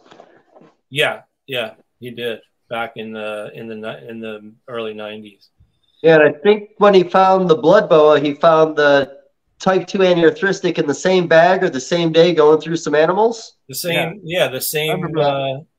imports. Yeah, he found 3 blood boas and I think 2 type 2 aneries and 1 patternless one, which popped up, you know, in 2015 in my collection, the patternless blood boas. So yeah. He didn't find a patternless blood boa, but he found a patternless El Salvador boa. And he also thinks back then he found maybe some hypos and T positives too. So you don't mind if we keep talking boas for a minute, MJ? Because I got more questions and I things I just don't know, and I got to ask Finn. No, I thought we could talk about why he doesn't sell more ball pythons. Of course, this is about the bro. This is what this is for. Please, okay. It's just okay. We're gonna go back to the small stuff. Hey, Dave, we need the likes to go up a little bit. Can you stand up real quick and just stand right back? I just need you to stand up real quick. What's wrong with the lights? Just stand up. Oh, you just want it all, buddy? Ah, son of a bitch, man. This is vid, man. We just talk like this for a minute? There we go. Continue, please. So, okay, the Super Stripe project, buddy, like, the first animal, was that found in like an SPCA or like a surrendered animal with like zero background on it? It was like almost immediately bred into the Colombian stuff. Was that the Matt Jablonski? Yeah, the Jablonski line stuff. Yeah. You know, I wrote about it in my book, and I don't remember what I wrote. So, Hold on. Let me see what you said.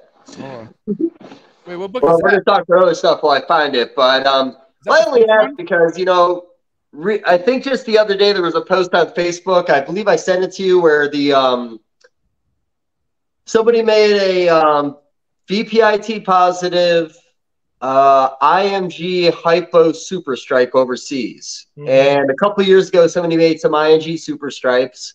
And, you know, that's a project where I was lucky enough to get some animals from Matt about a year ago, and I've been playing with them a little bit. But, you know, that's a project that I feel like I saw 15 years ago. And to this day in the United States, outside of like an albino and a sunglow, we just kind of skip by that project completely. And I just don't understand why. yeah, I know another guy working on him, Anthony Lecomte. He was working on them too. Yeah, Anthony got animals from him also.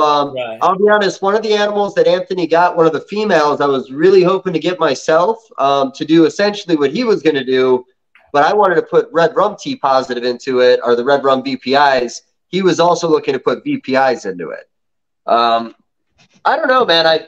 Oh, yeah, dude, I duct tape my phone up to do this. It's really sketched. I'm going to be playing with it a lot. But so, you know, that's a project that reminds me a lot of like the labyrinth boa, something that a lot of us are very obsessed over now. You know, yes, it was harder to get there for recessive, but, you know, I just look back at some of these boa genes and, you know, in our community, we have so little genes, and it's like we just didn't put the effort into half of them. The Marin project got no love. I don't think I ever see anything for the Mandarin belly in the United States, and I find it hard to find overseas also. And I feel like there's a couple other diamonds in the rough that just kind of fell to the wayside, and I just don't understand why. Yeah, good question. Well, the one thing that happened with the super stripes is at first the super stripes were making like partially striped ones too, you know? Yeah. So I think at one point they thought maybe it was incomplete dominant, you know, because it made some weird stuff. I had gotten some animals from Anthony that were like those partially striped things and bred them to each other, and they didn't make any super stripes. Really? So it's like maybe at first we didn't know how it worked, whether or not it was truly recessive, and maybe for all we know, the ones we thought that were hets were not hets. So there was some questions as to how it worked in the beginning, and then maybe still some questions. I don't know. I'll let you know. Honestly, I've only made hets. I've just been playing around with a very small group of animals, putting them into as much stuff as I can right now. But you're right. Some of my het super stripes almost look better than some of what is said to be a visual super stripe. Right.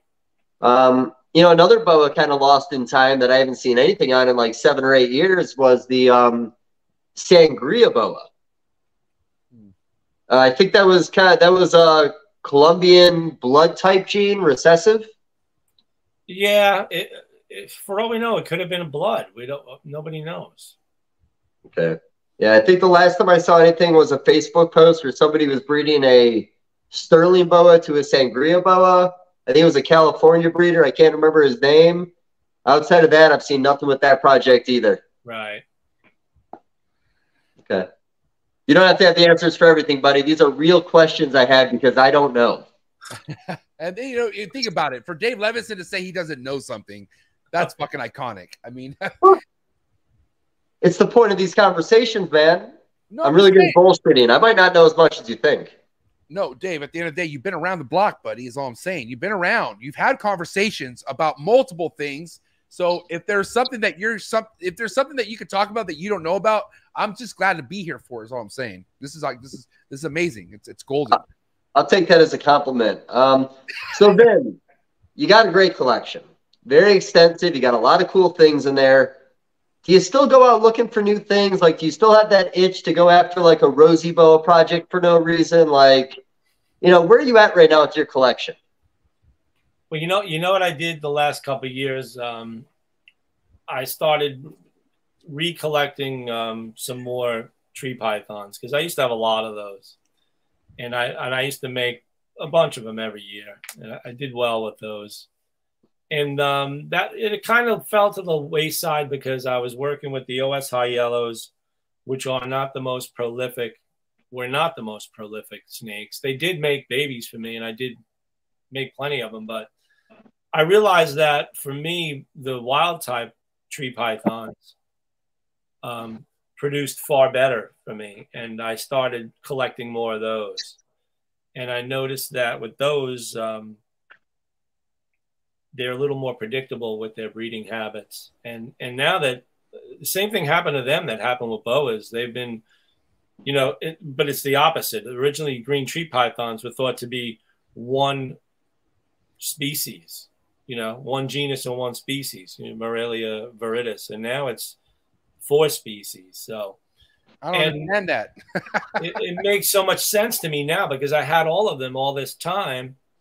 And yeah, those are some OS high yellows. I had all of them all this time, and they all acted differently. So now I'm starting to keep my Arus with my Arus, my Biox with my Biox, my, you know, Sarongs with my Sarongs, and I'm starting to enjoy the beauty of the wild type tree pythons. So that's something that I've been doing the last couple of years. You know, I even got some this year too. So next year I'll get some more, you know, different localities. Nice. Hold on. I'm sorry. Time out. Because I'm here to learn. Me. Vin, you said Morelia viridis. I'm sorry. That's viridis, right? And I remember me coming into the hobby. That's what I thought. That's what there were. That's the scientific term for them. But now you're saying there's 5 different ones, and is that the poultry and all the other ones that are? I just don't know the names, but I think I've heard them before. Well, I'll tell you, I've got it written down. All right, go Ben.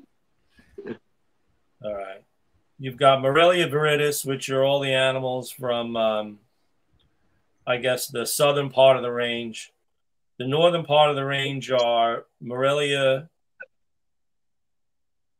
azurius uterensis. The animals from like Bioc are Morelia azuria, and the animals from the western part of the range are Morelia azurius pulcher. So there's 4 different species now. So poultry, I knew it. That's the one that Gary talks a lot about, Gary Shavino, which you know Gary is obviously, right? Yeah. So once that happened, I was like, wow, that makes so much sense, because the animals from all those different parts of their range act differently to me, and they look differently. A lot of them do. You know, Biocs have a longer head. You know, the Arus have a lot of blue in them, a lot of white in them. So you start to see what you know, these designer snakes that people have now. They're literally 3-way crosses, you know, and I'm not knocking them in any way. I wish I had some of those. Those are really nice snakes. And some of the original OS high yellow stuff that I have definitely had Bioc in it, because those snakes are big, and they have big heads, and they got big appetites. So it's like now that science has taken over that part of our industry, it's opened up my mind. Like, wow, here we are. All this time we were breeding snakes and wondering why we were having trouble breeding 2 different species, you know, to each other. What's crazy to me is, like, Vin has had his hands on almost everything, bro. It's nuts. Like, you think Vin is just a boa guy, but no, that's not the case. He does a lot. But what's crazy is, like, just to think about what we're just breaking down, the species behind these green tree pythons, because correct me if I'm wrong, what out of those 5 that you just stated right now, Vin, 4. which four, I'm sorry, out of the 4 you just stated right now, which one of those are from the Australia, like because there's Australian chondros or excuse me, chondros from Australia that are the bigger ones, like they're actually like the like the more fucking bolder ones out of all of them. Is that right? Those are Morelia viridis. Those are the southern race. So, okay. You know, snakes from Maruki, which is in the southern part of Irian Jaya, and the snakes from the northern Cape York Peninsula in Australia. Those are the same. Well, genotypically, they're the same snakes. And they do get bigger. And, you know, they've got the green with the white dashes down the back. And the Arus are green with white spots down the back. So, yeah, they're all the same thing. But try and find a real Maruki now. It's almost impossible. I mean, I haven't seen any. Probably since, I think the Barkers had some back in maybe the late 90s. They may still. Yeah, who knows? Yeah. So, go ahead. You're good. I'm here, but this is your topic, man. You know more about this shit than I do. I got important stuff I want to talk about unless you do. Well, no, I was just going to make a comment on what he was saying, how, you know, I always say how the hobby always reinvents itself every decade, every 5 years. And, you know, science is changing a lot. You know, you have guys that are purists that are now finding that all their shit is mutts in a sense. And it's creating a completely new direction to go in for them because science has changed it for them. Well, that's what did it for me. It's like, here I was wondering why a lot of these breedings I did with these OS high yellow animals were like, you know, resulting in nothing good. And I'm like realizing that it's because I had animals that were genetic mutts in a way. And I'm not saying that in a bad term. It took Eugene and Trooper from 1976 to 1996 to get these animals to the point where Trooper had blue ones and Eugene had yellow ones, you know? So it's like, that's quite an accomplishment. But it made me realize that those animals were not phenotypically correct. You know, they were crosses. And again, I'm not knocking it. I love those animals. Those what got me into green tree pythons. When I saw a pure yellow and green tree python at Eugene's place back in the 90s, and I lost my mind because every green tree python up until that point in my life was green. Yeah. And I eventually ended up buying that animal from Eugene in 2003.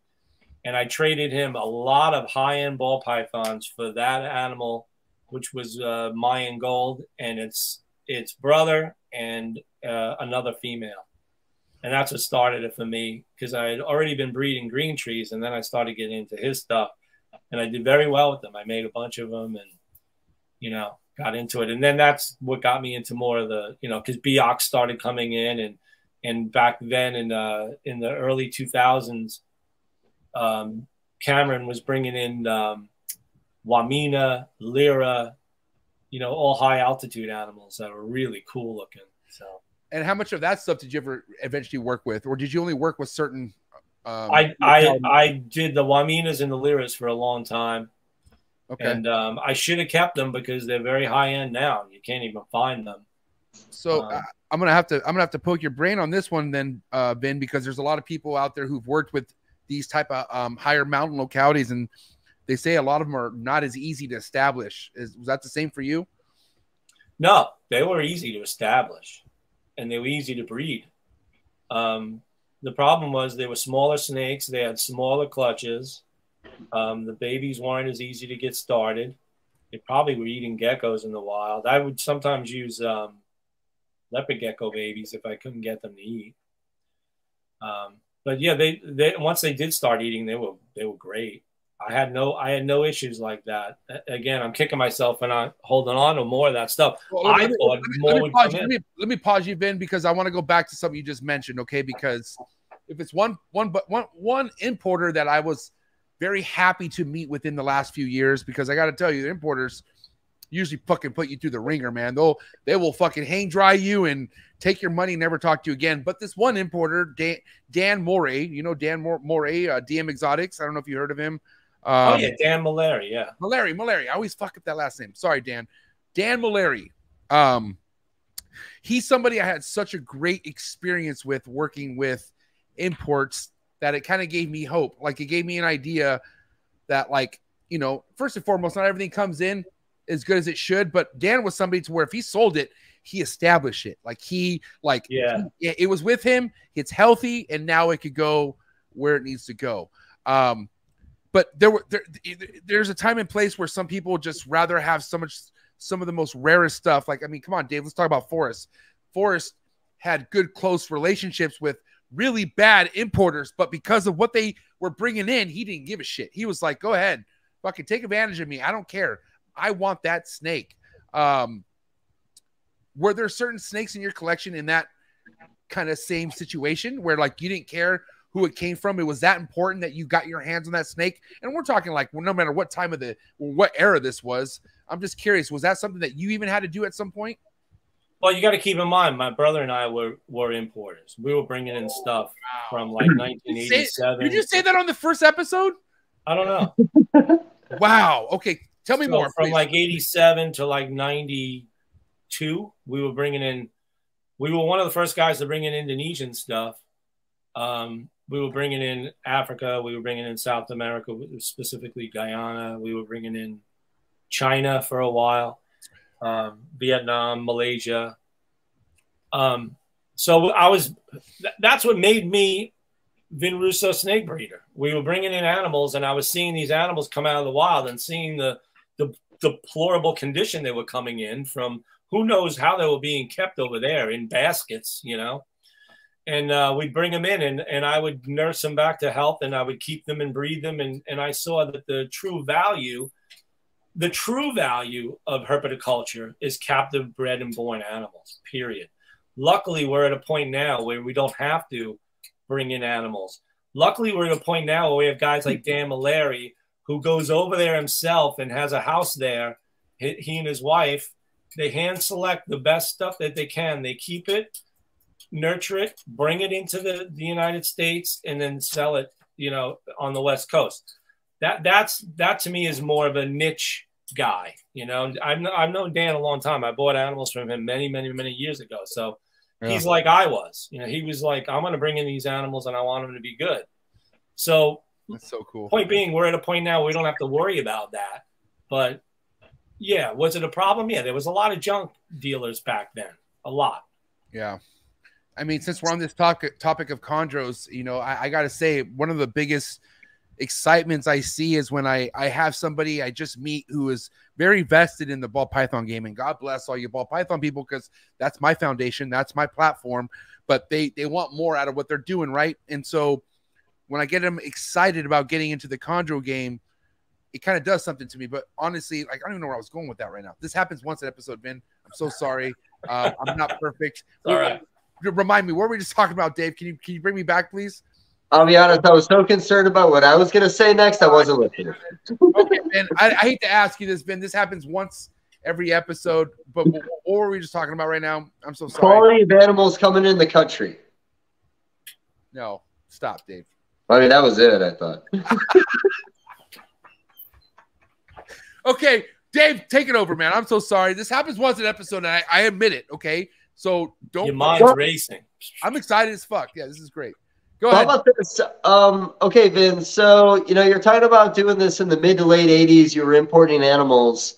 Now, you know, I remember talking to like Jeff Ronnie. You remember the Jeff Ronnie VHS tapes? You'd send VHS tapes out to a bunch of customers. They'd watch it, pick out the animals, give them a call, and get their animals in. Right, right. Back in the 80s when you were doing this, like, were you communicating with guys like Bob Applegate, Bill Brandt? Like, were those guys like on your radar, or did they not even exist when you were doing what you were doing? No, Bob. I knew Bob Applegate back then. Yeah, he was the only guy who was breeding, you know, like mountain kings and milk snakes, and you know, you heard about him.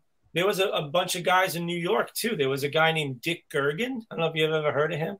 I've heard the name, don't know what he looks like, don't know him personally. He was like the first guy I ever met who bred like womas and stuff like that, you know. Okay. So there was, you know, and there was another Lloyd Lemke on the West Coast. He was a big deal. He bred a lot of stuff.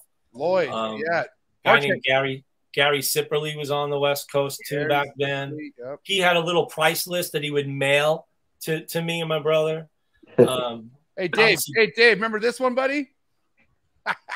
Oh, yeah. Bob didn't know I was touching him.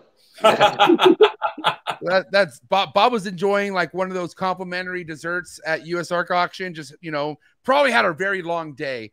And Dave just sat right next to him, and I saw his eyes. Like his eyes were like this big.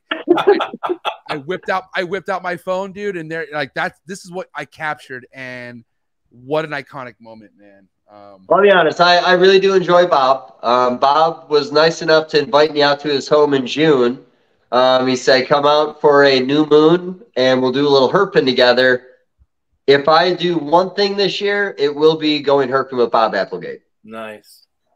So, well, you know, talking to like the old days. So, Vin, in the late 80s, mid 80s, when you were doing this, were you selling animals by the foot, or was there an established price at this point in the market?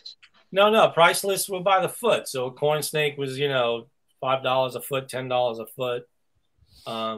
Even boas were sold by the foot. I remember getting a price list from Florida, from the Shed in Florida. And I remember the boas on there were called boa constrictor rubricauda. Like red tail, rubricauda boas. $20 a foot, something like that, you know. So back in the day, did you ever get an animal in and it was a foot when it should have been 2 feet and made a whole big stir about it, or was everything pretty legit? No, nobody cared. It was all bullshit. It really was. Well, I think even in the early days back at Daytona, most of the dealings were done in people's rooms, I heard. Yeah, definitely. The first year I went, my brother and I didn't even have a table. We just went and, you know, hung out and went to the vendors, but did all our business in the room. Because back then we knew all the Florida guys. You know, keep in mind, a bunch of the Florida guys used to be New York guys, like Burgundy Reptile, Mike Ellard. He lived up in New York. Mark Cantos, who's got the Turtle Source. He and I, you know, used to go herping up here. So a few of my friends, Chris Clark, he's from Florida too. They all moved down to Florida, and they're like, Vin, you should come down too. So my brother and I went down for the National Reptile Breeders Expo, which was in Orlando back in 1990. And so we knew most of the Florida guys down there, and we would do business with them. There was a guy, Fauci, it was his last name. He had a big wholesale company. We knew Crutchfield. We did business with Crutchfield all the time back then. So it was like a good old boys reunion when we went down there. These were people that we talked to on the phone. We got to meet face to face, you know? Nice. Yeah. We don't realize how good we have it now that we can all just connect by a click of a button. Right. You know, I love hearing the old stories about how we did business. Like I said, I met a guy at a show in Cleveland one time that collects VHS tapes from Jeff Ronnie. But anytime he can get his hands on an old one, he would buy the damn thing. Right. That's funny. I have a question. No, go ahead, Ben. We used to just mail pictures, but you know, you'd have to take take the picture. I remember hearing about those days. You'd go to there wasn't 1 hour photo. It would take a couple days. Get your photos and then put them in an envelope and mail them out. But okay, but you think about how the average person, how impatient they are, right? Like think about people are like, fuck it. Like they get the photos and they like that was your options back then. People understand how easy they have it nowadays. It's instant. It's crazy to me. Yeah. And what's crazy is like, you know, we were talking earlier about vending and how, like, you know, I vended my first show and how I'm very terrified to do that ever again as far as bringing animals because I wasn't properly prepared. I didn't have heat. I thought my animals were going to die. I had a really bad time as far as having the animals there, but meeting people was great. Okay. But it just wasn't the best experience for me. You know, I had to be ready for that. But you know, that comes with experience as we said, right, Ben, you know, so, again, well, go ahead. That was a tough show, man. Those temperatures were low. Even I was not prepared. Go figure. I left all my heat tape at home that weekend. Wasn't ready to walk into in that situation. Had to run up front to Triple L, buy heat rope to get us through the show. So yeah, that was a rough start, man. It's all uphill from there. I know, but what's crazy is like, God damn it, man. Like, Dave, I was just saying about how I don't look forward to even looking at people's tables at shows because there's nothing I want to buy, but I will easily spend money at your table. And I've had spend money at your table. That is the one table where I would look, because I mean, if it's one thing I don't have enough of, and I'm sure I do, but I don't, are the boas, right? And buddy, Dave, your boa game is just next level, man. Like, I really love where you're taking the boas. But it's crazy how what you have at a table, no matter how amazing it is, doesn't guarantee a sale all the time, does it? No. You know, I don't know if Finn's noticed this, but I've noticed that boa sales are different in different states. You know, I have some states I don't even take boas to anymore because I know no one's going to want to buy them. No laws, nothing like that impacted it. Just simply there's not an established community. And I did a show in Salt Lake City about 4 months ago, and I got another one coming up in a couple of weeks. And I brought a ton of boas. You know, we have Thomas Cobb there, Jeremy Stone, Snake Keepers in that state also. I thought there was going to be this established boa community. I didn't sell a boa the entire weekend. I think I brought 6 displays of them. Wow. So, you know, California, we have a lot of boa breeders out there. I expect to do well with them. You know, we buy from each other, I find, when I go out there. You know, it's weird. The boa community is weird. Like I said, you don't find boa lovers everywhere. And then you just get into these little communities in these little states, and it's just like everybody's buying. You? Me? Yeah, like, have you noticed that? But you only do a few shows, though. You're regional. You're not getting crazy. Yeah, I don't do a lot of shows. I don't like moving the snakes around that much. Yeah, but I noticed the states that allow large pythons, the people there aren't into boas. Like, I did a show in New Hampshire, and I sold a few boas, but just like you said, to other boa people that were there, you know, at the show, other vendors. But as far as the general public walking in and buying boas from me in New Hampshire, no. But the guys across from me were selling Burmese pythons. They were flying out the door. Yes. I think that one thing that the community lacks is a presence like you have with Justin. And honestly, Justin is a rarity. We never really had anybody that puts the kind of time in, talks about animals and colors in the way he does in his videos weekly. You know, if there was somebody in the boa community that did take the initiative, talked about the animals, talked about the development of a project over 5 years or a decade, I do think that would create more interest. And I do think there's a lot of other communities that have that guy.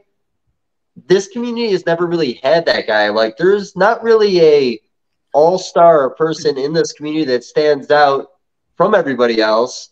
There's a lot of equals, and there's some people up there, but in my opinion, there's a lot more equals in the community.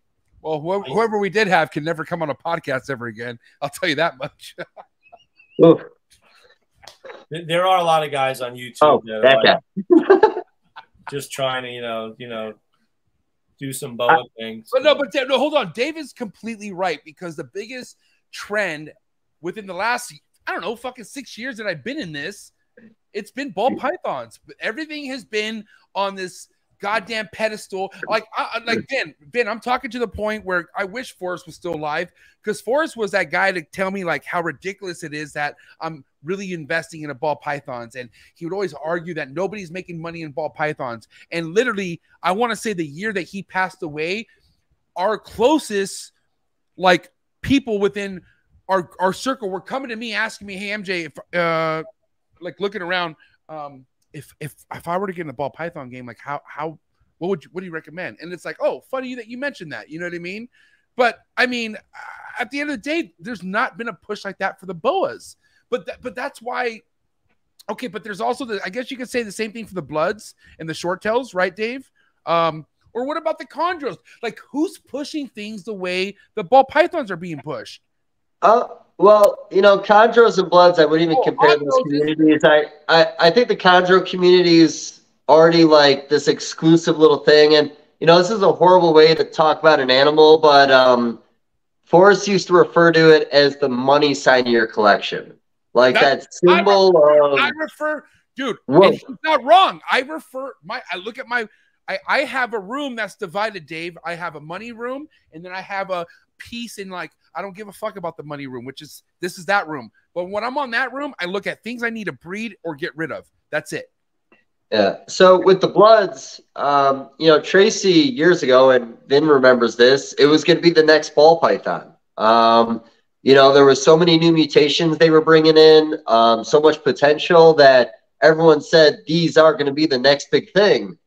I've been hearing that for 20 years, I feel, at this point. Now, I'm not saying that bloods won't always have a spot in the community, and genuinely, in my opinion, the fact that they now have a pie blood will be the moment when they actually become maybe a bigger thing than they are now. But, you know, this whole comparison of what's going to be the next ball python, no one's ever going to have that conversation. There's only going to be one ball python.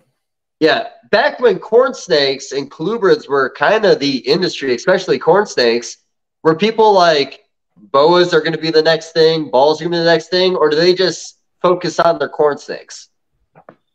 Yeah. Well, you know, corn snakes still are pretty big. I mean, they just go to the box stores now. And, you know, I think Petco buys something like 80,000 corn snakes a year, something like that. So, yeah, you know, there'll always be a market for them, but I don't think there'll ever be another ball python. I mean, if you ask me, boas have a close second now that there's smaller races. The only problem that I see for the blood python / short tail python is their size. So they get pretty big, especially the blood pythons. You know, I breed short tails. They're a little smaller, a little more manageable, especially like the black Sumatran ones. But the big Brongursime, they could get big. You know, a lot bigger than a ball python, a lot bigger than a boa. I mean, their weight there's a lot of weight on some of those animals. So that to me may be one of the deterrents in why they didn't become the next ball python, because they're not the same size. They're much bigger. But Vin, I gotta tell you this. The person makes the project. Like Dave was saying, Justin is doing the most, and he's done the most for years. Like, if anything, people are just now trying to do what he's doing, but the guy has been on a level mentality-wise on these ball pythons that nobody could even fathom of. Oh, yeah. To where, like, it's just like we just need, like maybe there is that person out there. Like, maybe there is. Maybe it's this guy. I don't know. Like, no, you, Dave. Here's the thing. Look behind Vin. He has guitars, bro. Like, he's busy. He has a life. And I'm not saying you don't have a life, but I think you need to push the influence side more, bro. Sorry, Dave. You know what my favorite thing about this conversation is? You're all like, the guy who showed up 45 minutes late for a podcast that he was really excited about should be a guy who spends every week trying to make a video like Justin does, even if it's only 8 to 10 minutes long. Also, again, with limited genes, we can only have so many videos a year talking about boa constrictors. It's getting more diverse now, don't get me wrong, but I find with Justin's videos, and again, the fact that he's working with, not personally, but 300 different genes and ball pythons, there can always be another video. There can always be another color phase we didn't think was possible, another pairing that did something that we didn't think it would do. In boas, I find that boas is more of an art form because it's generation of generation breeding to improve on what you have. Vin has some of the best looking bloods in the industry for blood boas, the reddest. It didn't happen overnight. He didn't run across one that improved everything. Not at all. It improved over time, and now he has them where they're at right now.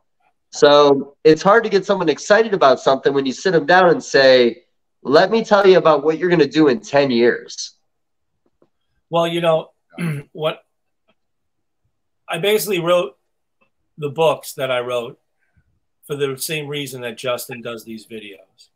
But the problem with books is a lot of people don't read.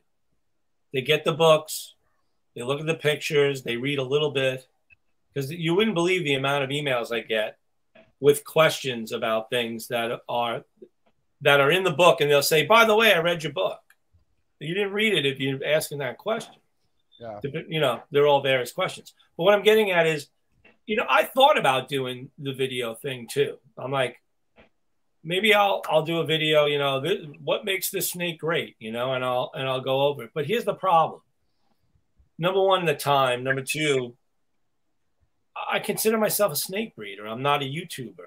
There you go. There you go. There's a passion that comes. Yeah. There's a passion that comes from either I just breed snakes or look at me and I breed snakes. Okay. But at the end of the day, it's either you're doing that because it's about yourself or you're doing that because you want to spread the word and bring more people in. I got to tell you, Vin, as much as it probably would irritate you to have to make a fucking YouTube video and be out there, I guarantee you would pull so many people just because how much your book, just a book, okay, had an influence. I mean, Vince, what do you do for, I know you told me this before, but what is you're not just a full-time reptile breeder, right? Like obviously the stuff behind you, like I remind the people out there what else you got going on that financially maybe support you other than snakes. I just breed snakes. That's it. Wait, what's behind you then? Okay, no, I'm sorry. Hold on. I'm sorry. Greg Maxwell is the guitar repair guy. I'm sorry. I thought he's a luthier. So am I. I build guitars too, but I play in a band, so I collect basses. Somebody just said in the chats that you were a franchise guitar center. So I just wanted to make sure that wasn't Hey, MJ, do you know about Vin Russo and bonsai plants? No, tell me. Dude, why have I been I've been YouTubing bonsai plants lately. That is crazy. If you went on YouTube and put in Vin Russo bonsai, there's videos of me doing bonsai demonstrations. He's gonna look right now. No, because I don't know why I haven't seen him. Because listen, there's a couple things I've been going down this rabbit hole. Because like, guy, YouTube is life. I mean, I don't know, not for you, maybe Vin or fucking goddamn Dave Levison who barely gets internet. But for me, YouTube is like my world. Like if I don't watch television, I watch YouTube. So I've had a couple addiction lately of stuff I've been watching. One of them is hoof trimming, or you know, like people who like trim hooves because there's dude, there's like abscesses and like, but like it gives the animal so much relief, and I love seeing that. But then, I like those too.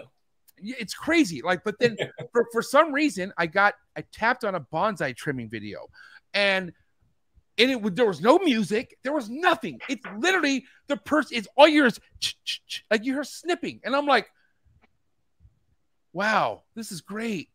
And honestly, this is very new to me. But for you, Vince, like what does it do to you? Like, what's the purpose of you, like even putting out bonsai energy out there? I'm just curious. Well, I'll tell you what happened with bonsai. I'll make it a short story. My father was stationed in Japan in 1952 during the Korean War. And he went to the Omiya bonsai village and saw bonsai for the first time in his whole life. And when he came back to the United States years later, it left an impression on him. Right. And he went to the Bronx Botanical Gardens, and he saw classes in the 60s. He saw that a guy was giving classes on bonsai, a guy named Yuji Yoshimura. So he went and took the classes. This was in the late 60s. And he met a few people there that later on became bonsai artists that were well known on the East Coast. And when I was a kid, my father would take me to one of these guys' bonsai studios, and I became an apprentice there as a young man. Wow! And that guy took me under his wing, and I learned bonsai from him, and he had learned from a Japanese master. And then he introduced me to a Japanese master who I was an apprentice of also. And then later on in life, I had another master that I had as an older person. And now I'm at the point now where I teach it. I do bonsai demonstrations with the Long Island Bonsai Society, the Brooklyn Bonsai Society. And I do it for myself. It's like, for me, it's like a Zen thing, you know? But from what I understand, it's all about balance, right? Or is that like the what's the idea of trimming? Like I'm because there's a certain way that you have to cut certain branches off, and that's the one thing I'm trying to like pinpoint. Well, yeah, it's balance. You don't want to. what they mean by balance is not standing on one foot and balancing yourself. The tree is balanced, meaning the energy in which it's sending to the branches needs to be balanced. It can't be all one-sided. The tree needs to be balanced so that sunlight gets to the entire tree, so it keeps that shape. You know, when a tree grows in the wild, it grows indefinitely and straight up, and it gets to a point. Yeah, there's me doing it. There he is. Look at this guy right now. Do these bonsai trimmers even know who you are? Like, do they even put any respect on your legacy in the snake game, or they give two shits? They don't know anything about snakes, but I have a lot of respect in the bonsai community too. I love it, man. Well, we could maybe talk more bonsai after this podcast. You cool with that? But yeah, that to me, I told you before, I have koi too, so I've got koi and bonsai. Okay, yeah, koi. I mean, listen, I bought my first house, and now I can really think about putting in a pond, and that's koi fish, man. I mean, another thing, like off topic, Dave Levison is. I gotta say, the reason why I even became so intrigued with Dave is his nature pictures. Like Dave will be out there in nature, like in the shits, living life. And I call myself a reptile keeper, but I feel like a real reptile keeper will put himself out there, you know, and I don't know, man. I just really love, and Dave, you know this. I mean, man, it's very second to none the way you have certain pictures of you living life out in fucking nature, Dave. I'm not gonna lie. It's beautiful.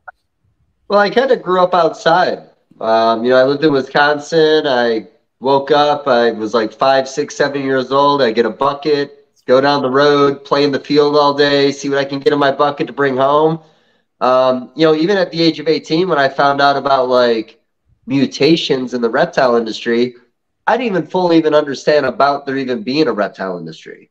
Then I did. I just didn't pay attention to the magazines, didn't really pay attention to even knowing there were shows. It all kind of happened overnight for me, to tell you the truth. But really, I just always enjoyed the animals. I mean, yeah, there's no more to that. That's it. Yeah. Well, I'm just saying, like, I mean, because I don't know, like, I can count on one hand how many times I've been herping, right? But the times I've seen shit out in its natural environment, it does something to you, obviously. But it's rewarding. It's rewarding. Yeah, it's really rewarding. It's really awesome. But, well, you know, when I was a young kid, the only way you could see a reptile is to go and find one. Right. Yep. You know, that was it. So growing up in New York, my parents sent me to this sleepaway camp every summer, and I would go looking for. I found milk snakes. I found obviously painted turtles, bullfrogs, garter snakes, whatever I could. And to me, that was like the coolest thing in the world. You know, and Dave and I are fishermen. We constantly sending pictures to each other. But I've been fishing since I'm a little tiny kid, and now I fish pretty much weekly. Me too, but like I not the same fishing that Dave does, or maybe not you. Like Dave's in the river. He's fucking. I go to a pier with a bunch of Filipinos, and they're just fucking all they want is mackerel. You know what I mean?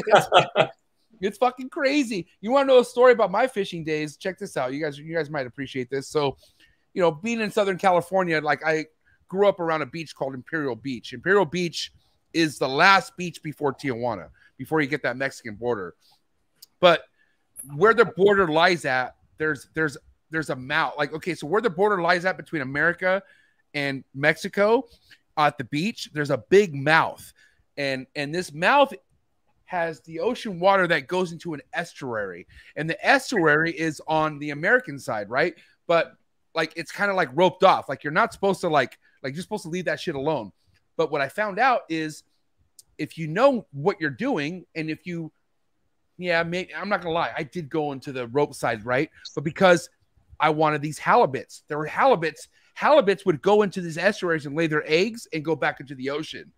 And I'll never forget one summer, man, we caught like these over 4 feet halibuts. These halibuts were so fucking big, and we had like it was just it was literally the time of a lifetime for anyone. We had like over 30 mackerel, like we were nonstop just pulling things in, and that's what was telling me. I'm like, I don't think we should be fishing here, but whatever. Like, and we put all this shit on a stick, okay? And we were like 14 years old. We were walking back.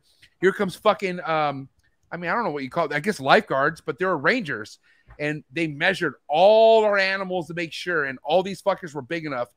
And I can't tell you how these fuckers from the piers, and when I say fuckers, these Filipinos, they saw us coming with all these fish, and they like, dude, I got paid $5 for a mackerel. I couldn't believe it. And it was like, and then I tried doing that again, and guess what? We got fined. Yeah. I'm not proud of myself. That was 1998, by the way.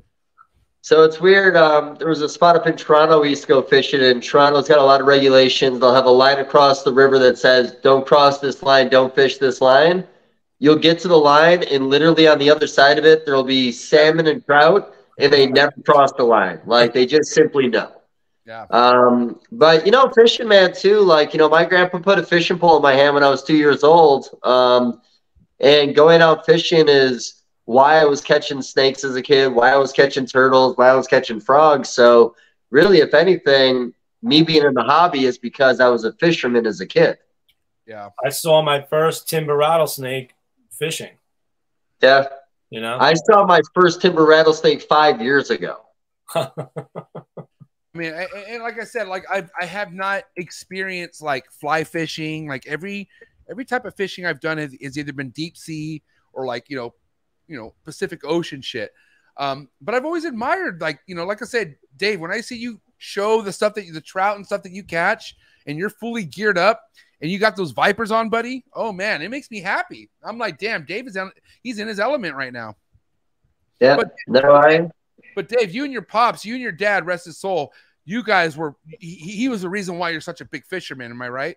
Oh, no, not at all. He didn't fish at all. No, his father was the fisherman. Oh, my dad didn't give a shit about fishing, and he didn't like the reptiles that much. Wow. Well, I wouldn't even say tolerated the reptiles. You know, I bought my first boa constrictor when I was 8 years old. My birthday was in August.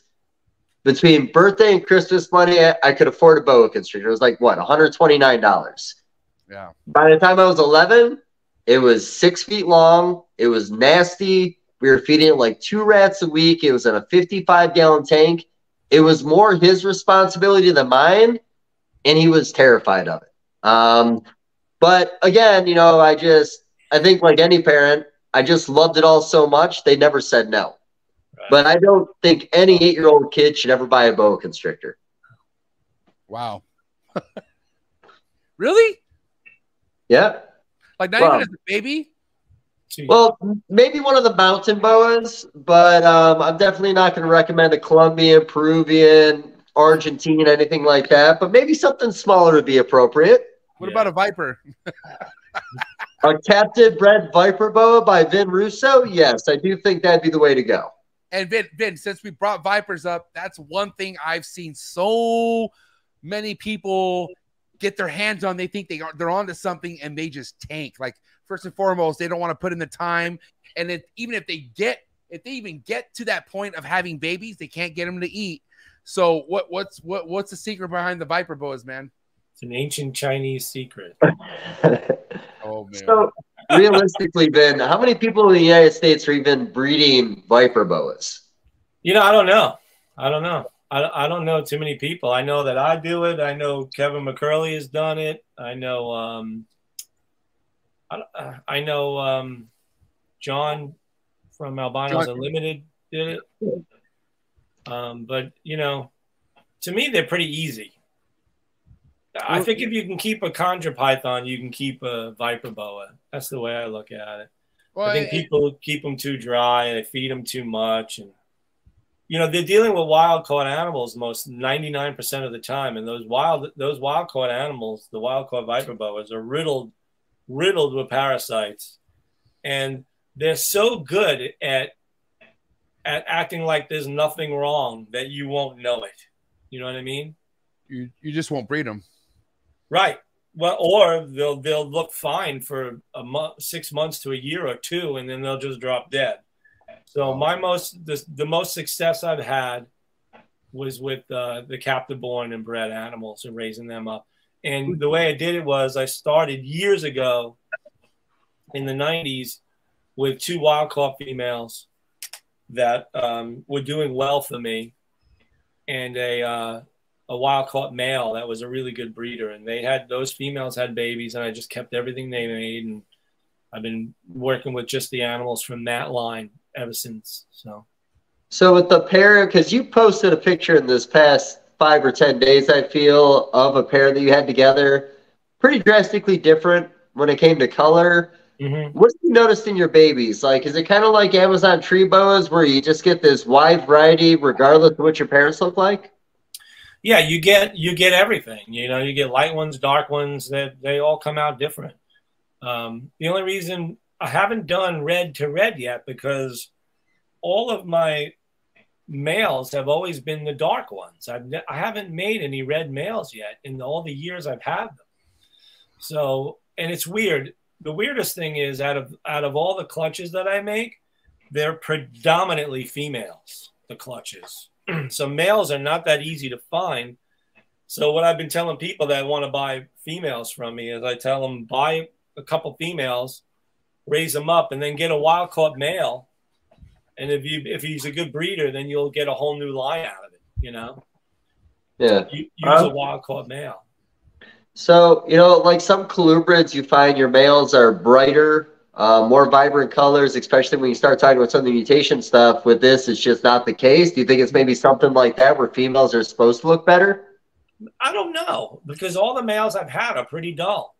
I have, but then again, I'm sure there's somebody out there who's like, oh, I got a bright red male, you know? So to me, it's like the perfect example is what you brought up. They're like Amazon tree boas. They're completely, what is that, polygenic? I mean, there's the full spectrum of colors when they have babies. So yeah. Local pet store when I was, sorry, then I'm done, MJ. Local pet store when I was 18, Markheim's. It was called Markheim's. They had a 1.2 group of Amazons and a corner display. They had babies every year, and there'd be a red one, a yellow one, a garden phase, an orange one, and every year I just bought a different color. Right. Yeah. Were you gonna say something, MJ? I mean, I have a topic that's just, it's like, I feel like I have eczema, and I don't. I'm just saying, it's itching me. I feel like we just need to talk about it, because there's a lot of pushback going to anybody right now, Vince, who keeps, I mean, I don't want to just say ball pythons in RHACS, but almost anything in RHACS. And I don't know if, you know, Vin, I know you're a private guy. You do your thing. I don't know how much of this stuff you've heard so far, but there's researches out there right now stating that ball pythons kept in RHACS generationally, like after generation and generation of ball pythons keeping in RHACS, it's shrinking their brain. Like their brain continues to get smaller and smaller and smaller. Can I just say one thing? Finish, Dave? Did you read that thing? Because there was actually no scientific proof of anything, and anything they did, I think it was speculation. It was an opinion piece, in my opinion. I got it right here, buddy. I got it right here. Vin, did you see this pop up? It was a couple weeks ago. It was a hot topic, and then it kind of fell off. Can you read that, Vin, or no? No, I can't read it. Okay, hold on. So it says brains of royals in RHACS. When a royal is taken and then raised in a rack with a lack of stimulation in complete darkness with little to no opportunities, the following could occur. Could or will? Could. Doesn't yeah. Opinion piece. So opinion piece. Okay. Is that what you're getting at here, Dave?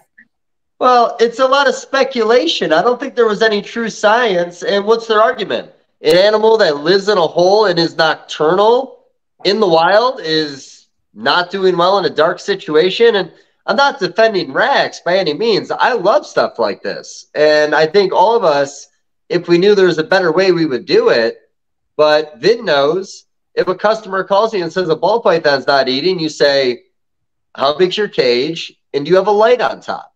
And if they say their heat source is a heat bulb or it's a 55-gallon tank, the animal does not do well in those conditions most of the time. So I don't really know how I feel about this, man. This feels like some kind of weird new agey kind of argument.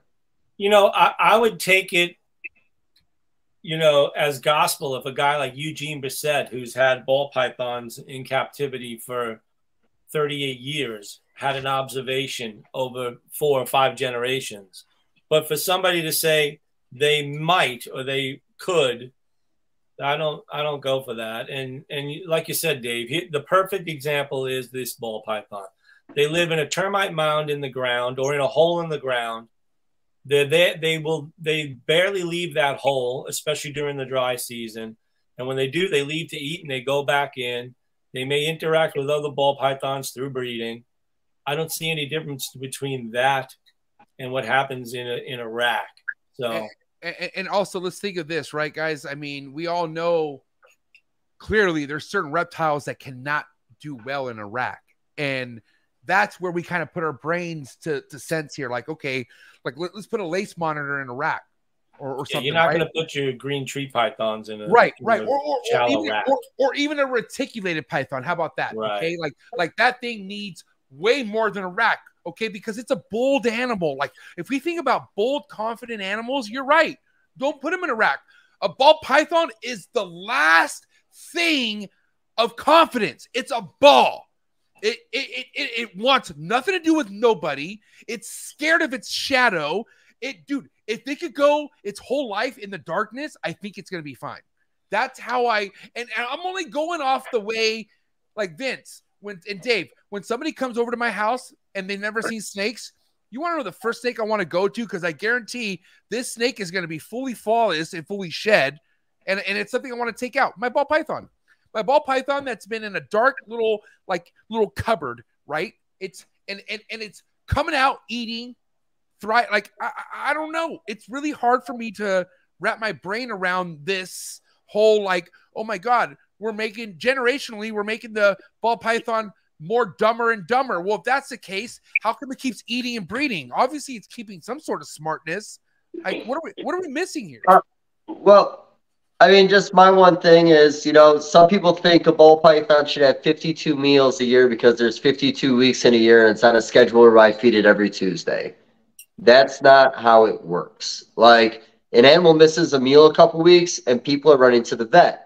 Now, I do understand the compassionate side of making sure your animal is healthy, but sometimes our logic behind this is not really logical.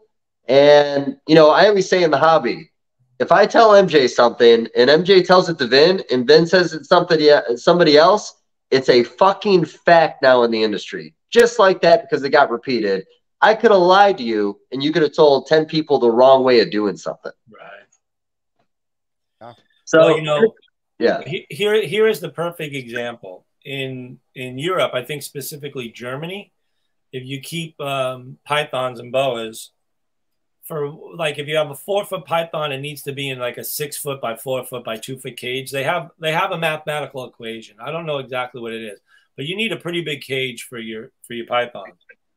And a friend of mine who lives over there, breeds ball pythons, was telling me that, Vin, you and I both know that a ball python, if you put it in a giant 6-foot cage by 4-foot by 2-foot, it's going to get lost. It's not going to eat. It's going to feel like it's out in the open in a fishbowl, and it's just going to succumb and it's going to die. So what he does is he puts a 28-quart Rubbermaid size tub in the 6-foot by 4-foot by 2-foot cage with a hole in it and puts the ball python in there, and that's where they live. They never come out. He said, Vin, they don't come out. They stay in there. So it's like, do they know what they want? The python does know what they want. They want to be confined. They want to be secure. They want to be hiding. They don't want to be out in the open.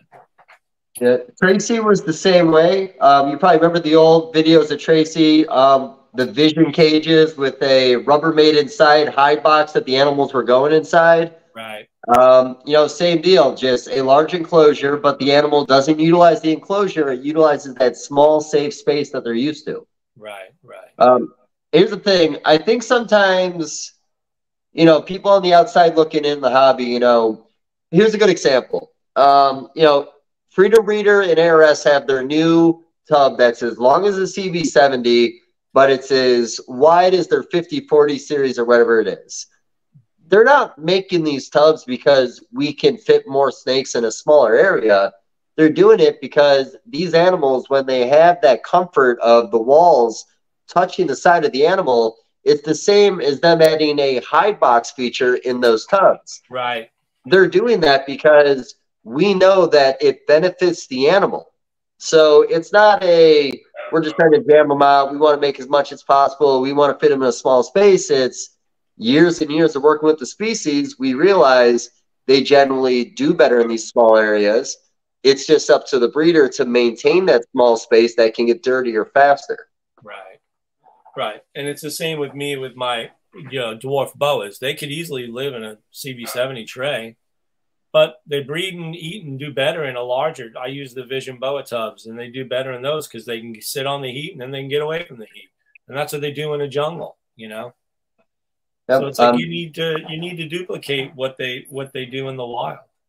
Yeah. Jeff Ronnie with his cages, he was building the shelves on it, and for years and years, yeah. We saw breeding pictures of two boas on a shelf, their tails dangling down, curled up together during breeding season. So, there are certain things that you can do to benefit, but sometimes I think just because a person thinks they wouldn't want to live in there, an animal wouldn't want to live in there. Right. That's what I'm saying. Right. Like you think everybody wants something with a window or some sort of fucking like enrichment. And I understand some things could use enrichment. Like I love that I have potho plants for all my chondros and stuff like that. I mean, but is that going to keep them from shedding, eating, and breeding? No, and not at all. Like it's because if you're doing everything right by that animal, and what I mean by that, temperature, hydration, dieting, if all that is where it needs to be, you don't need no fucking enrichment. Like it's gonna make you feel good. I mean, I don't know, Ben. I gotta tell you right now, my biggest argument with this whole shrinking the brain thing of the ball pythons is that people are asking me like, well, are you just saying your ball python is happy just so you're happy? And I haven't been in the game long as you guys, so kind of, yeah, I'm not gonna lie, like because I don't see anything wrong with my ball pythons. Like I said, it's my go-to animal when showing off anything I think that is immaculate. And I love everything that's behind me, but I don't want nobody touching this first and foremost. But if I want somebody to hold an animal that I've produced and it's like something that they're going to go like this, it's my ball python. So, well, let me give you something. Yes, there's two opposite ends of the spectrum here. In our industry, you have animal rights activists who are like, you shouldn't have anything in captivity, not even a dog. Then there's people such as ourselves who are like, well, animals are companion pets. The animals we're breeding are multiple generations in captivity. They don't know what the wild is. Just like a dog doesn't know what it means to run in a pack of wolves and hunt down a deer. You feed it a bowl of food every day and it's fine. Is it happy? Yeah, it's happy. Would it be happy running in the forest, chasing a deer with a pack of wolves? Yeah, it might be happy doing that too. But it's been domesticated so long that it doesn't know what that is. And we're in a world now. What about a dog, Vin? Like, think about a dog. Like how much we domesticated a fucking dog. Right. Well, snakes have gotten that far too, in a way. We've domesticated snakes. I mean, take a look at some of the ball python morphs we have. There's no way they look anything like they would look in the wild. And they're in captivity. They're multiple generations of captivity. Same with boas. I mean, if you took a sun glow, a sun dragon boa, a sun glow albino blood boa and put it in the wild, you think it's going to live? It's not going to live. It's going to stick out like a shit in a punch bowl. It's going to get eaten. It won't even be able to hunt because it can't see that well. It's albino. Well, and there are rare occasions. Pete Call imported that leucistic adult ball python years ago. I think there were pieds found in the wild. Now those are animals that should have been killed. Even I think there was. Oh, go ahead. They hide in the underground. Yep. The first albino ball that Bob Clark had came out of the wild as an adult. Five adult pied ball pythons came out of the wild. 5, not all at the same time. But over a period of time, the ivory ball python came out of the wild. The first leucistics came out of the wild. That's crazy because there's people who out there who say that like no white snake even could survive in the wild like that. And yet in India, there was a leucistic Indian python that's in the back of one of the books, either Giant Snakes by Raymond. I got the book. I'll send you the picture later. It's like a 1950s or 1960s edition of a book. It's one of the first couple pages. Yeah, it's a leucistic Indian python. So it's like they came out of the wild. They could make it. They could not, you know. How about this theory, MJ? What if it's like humans? For years and years, we've been breeding ball pythons to look prettier, and because of that, they're just stupider now. Could be.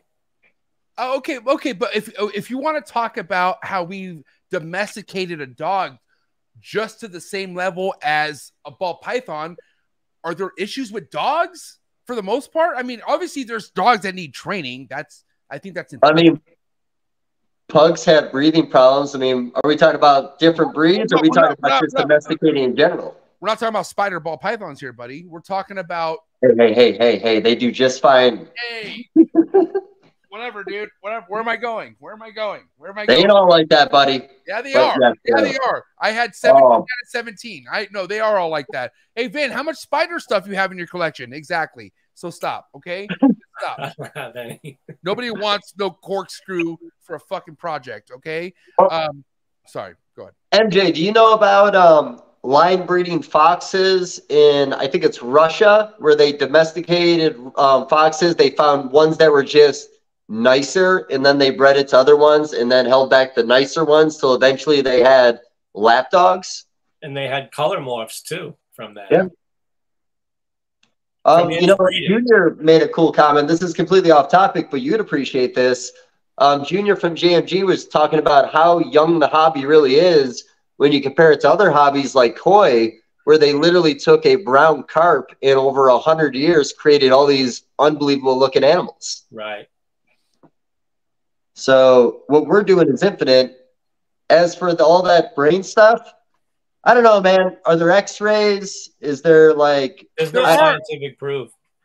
Well, that's the thing. I think here, at the end of the day, this is going to be addressed. I have a podcast lined up where the gentleman who's passionately behind this theory is going to come on the show, you know, and at the end of the day, Vince, you know, there's not too many people I bring on the show who has as many years under their belt as you. So that's why I had to bring it up. I had to ask you what you thought. I just think, obviously, just like anything else, some things could not be in certain conditions as the other. But I don't know. I mean, how many, at some point throughout the years of ball pythons being kept in captivity, if one of us at one point could have saw a difference we could have made with getting them out of a rack, somebody would have done it by now. I feel like there would have, I mean, dude, a lot of us love animals. Like, I know there's a breeder side, but there are those people who want the best by the animal. And I look at myself as one of those. I'm just speaking for myself. So I don't know. My ball pythons are happy as shit. And that, I tell myself that, I guess. I don't know. You tell yourself that? Well, how about this? And this is genuine. When you do have that conversation with them, I would be really curious on how that idea started. Like, did he dissect a ball python out of the wild compared to one that was 4 generations later captive bred and noticed the brain size, the brain was smaller? Like, I don't understand how he even decided to go this route. I don't either. But I think they're just humanizing snakes, because those are things that were found in human beings. Human beings that were left alone or depressed or left in solitary confinement. You know, those are things that happen to humans, not to animals. A ball python can be stuck in a hole during a dry season for a year and not move, and it'll be fine. The rains come, it'll go out, drink, and look for a mouse, and it'll be fine. Sometimes that rainy season might not come for more than a year. You know, ball pythons have been known to go on a hunger strike for more than a year, you know? And here's the thing. I don't, this is tough for me to say because I don't have any, like, I might have had maybe a couple friends who had a really like unfortunate like handicap situation with their sibling where like they couldn't handle like their to take care of themselves, right? Which is really fucked up to see, but that's the reality of life. But can they figure out how to have sex? Like think about somebody who is continuously fed, diaper changed, all that stuff. Like if you just put them with another female, can they figure that out? I correct me if I'm wrong. I don't think so. Because the way I've seen, like I mind you, I had a buddy named Luis from elementary school. His brother was like 25 years old, and I would go over to his house and I would see his mom care for him the way I would see it. And I remember like being shocked by it, but it was kind of a shocking thing that is a bit of a reality of like you could, this could be a reality to you too, but I'll never forget that. But all I can think about is like, can that guy have a family someday? Can he meet a woman and have intercourse and have a kid? So what I'm saying is, if this was so true, wouldn't there be a time and place where these ball pythons couldn't breed no more? Am I right? I mean, is that... Well, is that, you know, you go back to Darwin, survival of the fittest. Right. And I'm not talking about humans now. I'm talking about animals. Animals, period. Yeah, and in animals, it's survival of the fittest. The weaker animals will not survive. You know, humans, the weaker humans can survive because they're being taken care of by their families. But in the wild, an inferior, genetically inferior animal does not procreate. It's that simple. So you really can't compare them to humans. I guess you're right. No. Yeah, that's I know. Well, here's the thing: mental institutions. There's quite a few of them in Buffalo, New York, where I grew up. And the reality is, you know, with what you're saying, not that I even think we should be talking about this right now. Right. As long as one of the two people know how to do it, it's going to happen. So it's not a matter of both; it's one or the other, and that's the way it worked in these mental institutions for years. But yeah, it's weird, buddy. You've been thinking about this a lot lately? No, not at all. But there's certain things in my life that make me never forget about this, and I will never forget having that friend whose literally parents' life wrapped around taking care of this one sibling that they had. And he was a lot older, and I was very close to this friend, and I was at his house a lot. And I'm observant. I've been observant my whole entire life, and I cannot help but to be like, you know, sympathetic and be like, holy shit. I would ask, how old is your brother? What? And I'm like 12, just thinking like, wow, like, you know what I mean? And that's, it's like, after I saw that, I kept seeing it. Like, obviously there's a lot of this shit in the reality of life. I just feel like the way this guy is putting it out there, it's like the way we're headed, their brains are going to get so tiny. Tiny of what? What do you mean? Like, and are you taking measurements to show this? Like, I don't know. I feel like it's an aggressive push against people who just want to breed things that they think they're doing by right. I don't know. Well, how about this then? So with this logic of this study, so would that mean if you took an animal that was 5 generations captive bred and bred it back to a wild caught animal, all of a sudden you go back to a reset and the brain's back to normal? No. No. No? A little bigger? A little smaller? Depends on the dad. I'm just kidding. All right. How about this? Okay, Ben, random question for you, because I've asked a couple of people this one lately, and I think boas is the reason I've been thinking about this. And like with retics, with like dwarf retics, we have people that are like, this is 50% dwarf, 75% slayer, so on and so forth. Do you think the day will come in ball pythons where people will not be satisfied with the size of the animal and will focus more on breeding animals from the Volta region to create a larger animal for the future? Yeah. Well, you know, here's the problem with that. The difference, the size comparison between those two races of ball python is not that extreme. And look at the size comparison between like a Coyote Island retic, which in the wild is maybe 7 feet long, compared to a mainland Sulawesi retic, where the largest one ever recorded was 33 feet long. That's like almost 4 times, you know? Yeah. And I'll bet you the weight-wise, it's probably 10 or more times, maybe even more. Shit, a 33-foot retic's got to be 250, 300 pounds, you know? A 7-foot coyote retic is maybe 5 pounds, you know? So, Yeah. you know, and if you take a look at the two different ball python races, you know, one is 6 feet and what, 10, 15 pounds, and the other one is 4 or 5 feet and maybe 5 pounds, 4 pounds. So too close. Well, Yes. you know, we talk about how science changes things. We're always looking to chase the next big thing. I guess my thought process was when we're trying to reinvent it yet again, would that be a direction maybe some people want to go in? You know, and if you look at boas, people do the same thing with boas. They breed a dwarf boa to a normal Colombian, and they think it's het for dwarf or something, or it's going to stay small. Once you breed outcross it to something else, all bets are off. That snake is just as big as a Colombian one day, you know? And it's the same with those dwarf retics. I mean, I don't know why they're mixing them into these mainland retics. They should just keep them all, you know, dwarf retic, because Amen. it's still going to get big, you know? So, well, hey, yeah. go no, Dave. No, I was just gonna say I think it's because it's more motivated in the community to where it's we want these snakes, I want this golden child, I want this cow, but I want it to be 7 feet. Right. So for that reason, that's why that community goes that direction.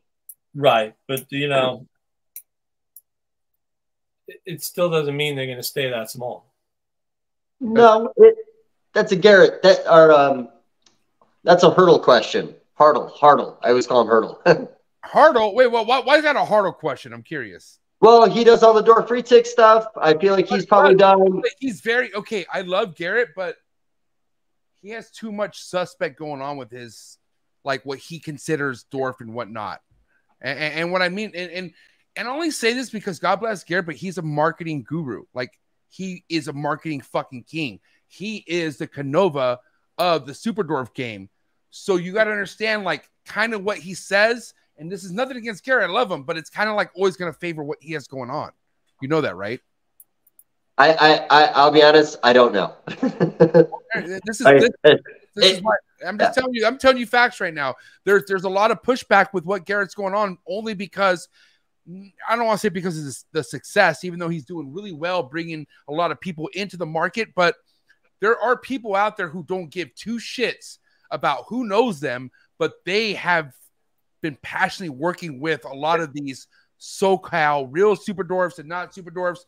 So there's just too much watered down type stuff being thrown with Garrett's name, which I don't think he's a good example to be talked about right now.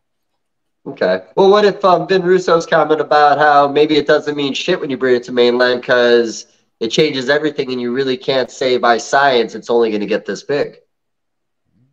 You really, you know, you really can't. I mean, if you breed a coyote dwarf to a mainland Sulawesi, to me, all bets are off. I mean, that snake could end up being a pretty big snake. But what's crazy too, guys, is think about this. Like, we're talking about the specific sizes of these snakes that come from certain demographics of this country. But then there's also the scenario where, like, think about it. Us humans have midgets. Or, oh, damn it. I'm sorry I said that. I did not mean that. I meant little person. I'm so sorry. My wife's going to fucking kick my ass. Damn it. This is Ben Russo's fault. He told me.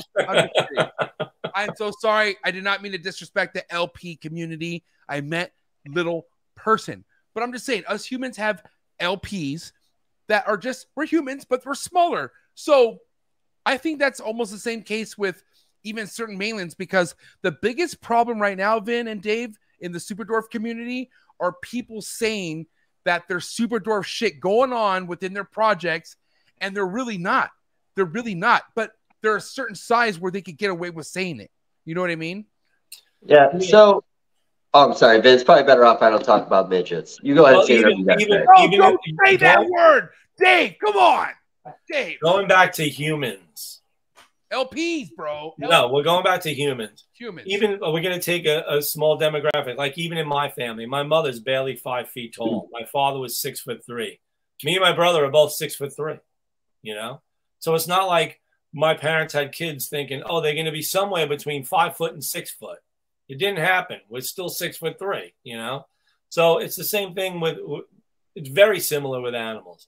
the difference is you've got animals that evolved down to smaller sizes. You know, perfect example, the dwarf boas. If you talk to Dr. Warren Booth and some of these other guys who have been doing the studies, they've genetically isolated the gene for the dwarfism in boas. They're small. They've evolved to the point where they now have the gene that keeps them small. So the coyote retics and those dwarf retics have the gene to keep them small. Once you breed them into a mainland animal, the gene is gone. It's been turned off. The larger, more robust size is more dominant over the recessive gene that keeps something small. Yeah. So it was a forced adaptation, and as soon as you put, like you said, that other blood back in, like you said, it's all gone. bets are. Yeah. It's like mixing lemonade and Kool-Aid. You'll never have lemonade or Kool-Aid ever again. Okay. So really quick, MJ, before it's over, do you have any more special needs or any kind of people you want to bring up in conversation? You want to talk about gingers? You want to talk about some gingers for a little bit, buddy? No, I want nothing to do with gingers. All due respect, they all have knives, and I'm good. I just want to kind of still talk about the whole prediction for Vin on how he thinks next week's going to go. Like, Vin, obviously you've been through a lot of this and that, you know, as far as, I mean, from what I could understand, anyone who's been doing shows like Tinley, you're going to have your big shows, you're going to have your dud shows. What do you think next weekend is going to be like? I'm curious. Well, you know what I've noticed? There's multiple compensating factors at play here. You know, we have what people want to call inflation. We have what people want to call recession. But there's one big difference in this recession and this inflation-induced economy. And that is that this was done by forces that were not involved with the previous recessions that we've had in history. So, for example, they didn't have pandemics that led into things where an overabundance of money was spent and inflation was pushed or you know, forced into control. So we're seeing that the job market, and I'm being economical now because I follow, you know, Wall Street a little bit because I was a mortgage banker for many years. But, you know, we're seeing unemployment numbers pretty low. We're seeing jobs markets pretty high. I mean, there's a requirement for jobs. So people are working, people could work, people could make money, people could spend their money. Whether they want to is a whole nother thing. But I'm noticing that in our industry, I'll never use the words recession proof because there's no such thing. But there's a few things that people buy even during a recession. That is alcohol, cigarettes, and reptiles. What about weed? That counts as cigarettes. Oh, wow. Okay. Well, you know what's really funny about this? Bill Brandt once told me this hobby is recession proof. It is. Bill Brandt knows a lot. Bill Brandt does know a lot. He's a smart guy. So I don't want to say it's recession proof because I'm we never know. It could change. I mean, anything could happen, right? That's a scary thing. And that's why, I don't know, I feel like not only is diversity important, but like Vin said, anything could change. Anything could change to where it doesn't matter what you keep. It's all fucking not good. And support U.S. art. Sorry. So the problem is, too, and, you know, I know, here's the thing. I feel like we've had this conversation every podcast we've ever done together. It's a hot topic. We all want to talk about it. Okay, how about this? Cars during the pandemic. Price of used cars went through the roof because you couldn't find them. They weren't available. It all came down to supply and demand. Same thing in this industry. New people came in. They wanted a Woma python. You couldn't find a Woma python. You couldn't find a Dumo's bow because it wasn't something that was always readily available. Right. But there all of a sudden was a larger buyer's pool. So the price went up because of the demand. So, of course, the demand is going to change a little bit. And we always have these highs and lows in this hobby. Sometimes it's species related. Sometimes it's just, you know, ball pythons, it's mutation related. But, and also trending, man. A lot of it has to do with fucking trending in this industry. Yeah. Things that should be worth a lot of money aren't because they're not trending at the moment. Right. What Vin has for sale right now might have been less money 10 years ago if you bought it from Vin, with certain species, certain things that weren't as desirable. True. I mean, you know, I've brought prices, some prices after the pandemic from things that I produced went up because the demand was there. Some things went down because the demand wasn't there. Because, you know, the ball python mark is the perfect example. So many people jumped on that bandwagon during the pandemic because they saw there was money involved. So you got a lot of you got a lot of people involved in the business, far more than there were prior to 2019. So now you're at a point where all these people have all these animals and they don't know what to do with them. So they're going to cut each other's throats and, you know, prices are going to change. That's on one part of the demographic, meaning the ball python part. The boa part, they're a little harder to breed. So if somebody got into boas to make money during the pandemic, they're still not old enough to breed yet. You know, think about people that got into ball pythons in 2019 and 2020. They bred them this year, some people, you know? So it's like the time part of things works into the equation too. You know, you need a little more patience with boas. You need a little more time. You need a lot more discipline. Ben, don't sugarcoat it, buddy. We need patience. We need patience, period. That's the problem.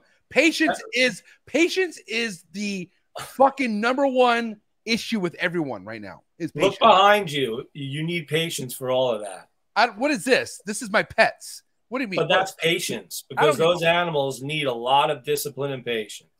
These animals, Vince, need me. These animals need me. These assholes on animals on the other side, they need MORPH market. They need they need the rat race. It's sad, man, but I have rat race snakes on the other side of this fucking wall. And if I don't promote them the way they need to be promoted, they're not going to sell, buddy. They're not. These right here, I could post saying not for sale and I'll still sell them. That's what these can do. And Ben, this is why I love, like, I here's no disrespect to anyone out there who wants to be known on their resume as a ball python breeder. But no, that's not me, buddy. Like, I respect that the ball pythons got me where I need to be at. But Vince, the fact that you work with something that has not been goddamn on a pedestal the way the ball pythons have been, you should be really happy to be a part of this game, man.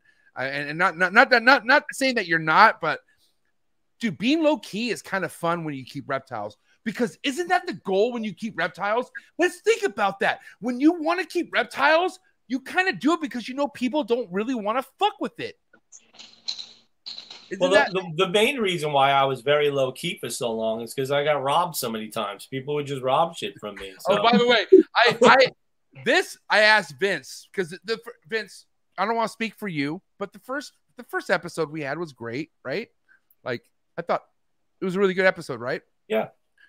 But I asked you if I could go to your place and do the next round at your place, and you politely declined. You said nobody comes to my place. No.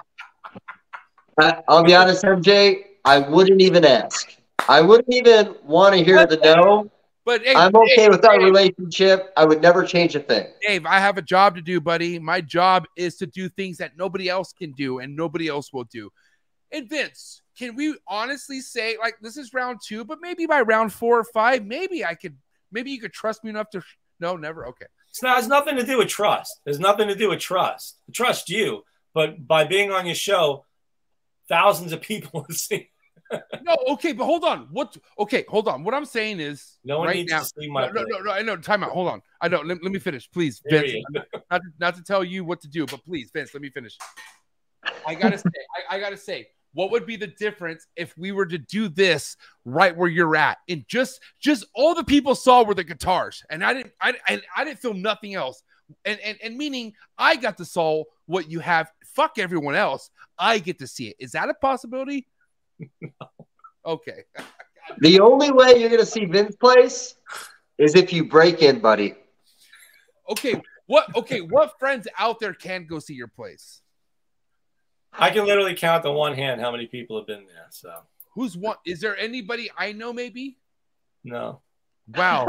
Gary, you wouldn't let Gary Shavino at your place? no. Wow, dude. And I love Gary. Gary's I one know. of my great friends, but I don't have people over to my place. I would pay thousands of dollars for Gary to come to my place. This is crazy. This is nuts. Vince, You know what? I'm you're going a to tell legend. you something, You're a MJ. legend, You buddy. haven't woken up one morning and walked into your reptile room and seen it empty. No, because I have pit bulls, buddy. Nobody can Oh, come I have 3 German Shepherds. where were they? Well, they're not living in the warehouse all the time, so Okay, the warehouse is how far from your house? pretty far. See, Vince, and I will never do that to myself. I roll out of bed balls naked and go to my room and be like, what happened? Did I hear a movement? No, I'll go back to bed because of this. So maybe Well, that's my plan. I'm going back to that okay. because So- I'm done. At the end of the day, Vince, I'm getting too old. I've been told no too many times tonight, but I have one more request. And you could deny this, but hopefully dropping this name, it might help me. And I don't mean to throw you under the bus, Dave, but Dave Levison told me you guys are going to dinner next Friday. Can me and Mark Bailey crash that dinner with you guys? Can we go to dinner with you guys? Is that possible? I don't know. It's up to Dave. Well, we'll talk about it. Here's the thing. Tell me We're no. trying to make it a There's like 2 of us, man. You act like it's a big dinner, buddy. This isn't like one of those moments. There's like 3 of us that go. So I think that's it. Mark Bailey. Did I stutter? Mark Bailey. I like Mark Bailey. So but forget about me. Just think of Mark Bailey, and I'm going to be along with him. That's my invite. You know what? Maybe I can't tell people that I go to dinner with Vin anymore if everyone's just going to ask to come with. Top secret. Yeah, maybe I'm not going to go anymore. Maybe it's just not my style at the moment. Well, way to make me look like a piece of shit, Dave. I appreciate it. So, hey, listen, I gotta say, Dave, do you have a wrap up question for Vince? Because this has been 3 hours now. We're iconic. Well, I don't, but Thanks. I do have a wrap up comment that we talked about. The donation for the U.S. ARC auction coming up this week at Tinley. We have custom cornhole boards you're going to show off. Do you have the imagery? Let the world know that they need to maybe consider bidding on this fucking majestic ass fucking set of cornhole boards if you like redneckery. Redneckery. That's a good one. But Dave, while I'm pulling this up because like I said, this is the coolest reptile podcast in the world, especially for anyone who's just coming into the hobby. So why would this be important for them to go do? Like what is it about supporting US ARC? I want to hear it from Dave Levison. Well, I mean, that's it. You said it, man. Supporting US ARC. You know, whether you've been in the hobby for 5 years or 20 years, not 20 years because US ARC's not 20 years old yet, but they're close. They're important. We need them. PJAC, we need them. Like, it's all part of it. Any day we could lose anything, and we don't want to lose anything. So here's the thing. I love donating animals. I love donating things like this. I feel like things like this just do better in the auction. It's more fun for people. Animals, man, I feel like when you donate an animal to the auction, someone wants to buy it with the idea of flipping it half the time. I mean, items like this is what makes the auction fun. I don't like animal buys. I mean, nothing against it. If you have something to donate, God bless you, donate it. But these are the memorable things. Like, these are the things that you can live with. We're only making 1 set of these. This is it. Whoever gets it, gets it. I mean, I bought a set of bags for myself, but that's only because I'm fucking amazing at this game. Yeah, but gifts like this are the higher expensive gifts. I got to tell you, these are ones that go for a lot. Can only hope. I got a couple things in there. Oh, don't forget about the Blake Bear and the Botfly and all that stuff too. That's coming up in a week also, man. We got all kinds of good things coming in the auction. Are you doing that in the auction as well? I thought that happened in Arlington. I'm confused. You know what? The Arlington vibe was wrong. things weren't going for as much as they were going to go for, and where I thought that maybe Blake had a bigger following at that show, generally, we talked about it, Tinley was the right place for it. I think so. So the moment hasn't happened yet. The moment's coming up next week for that too.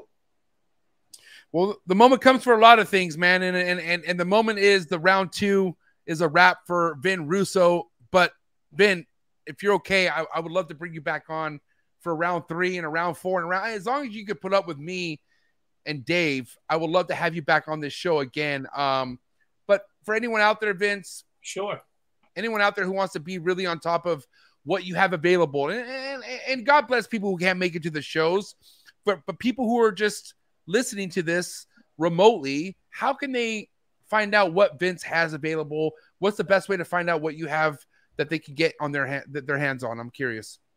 Best way would be my Facebook page, which is Cutting Edge Herp. You can just go to Facebook and search Cutting Edge Herp.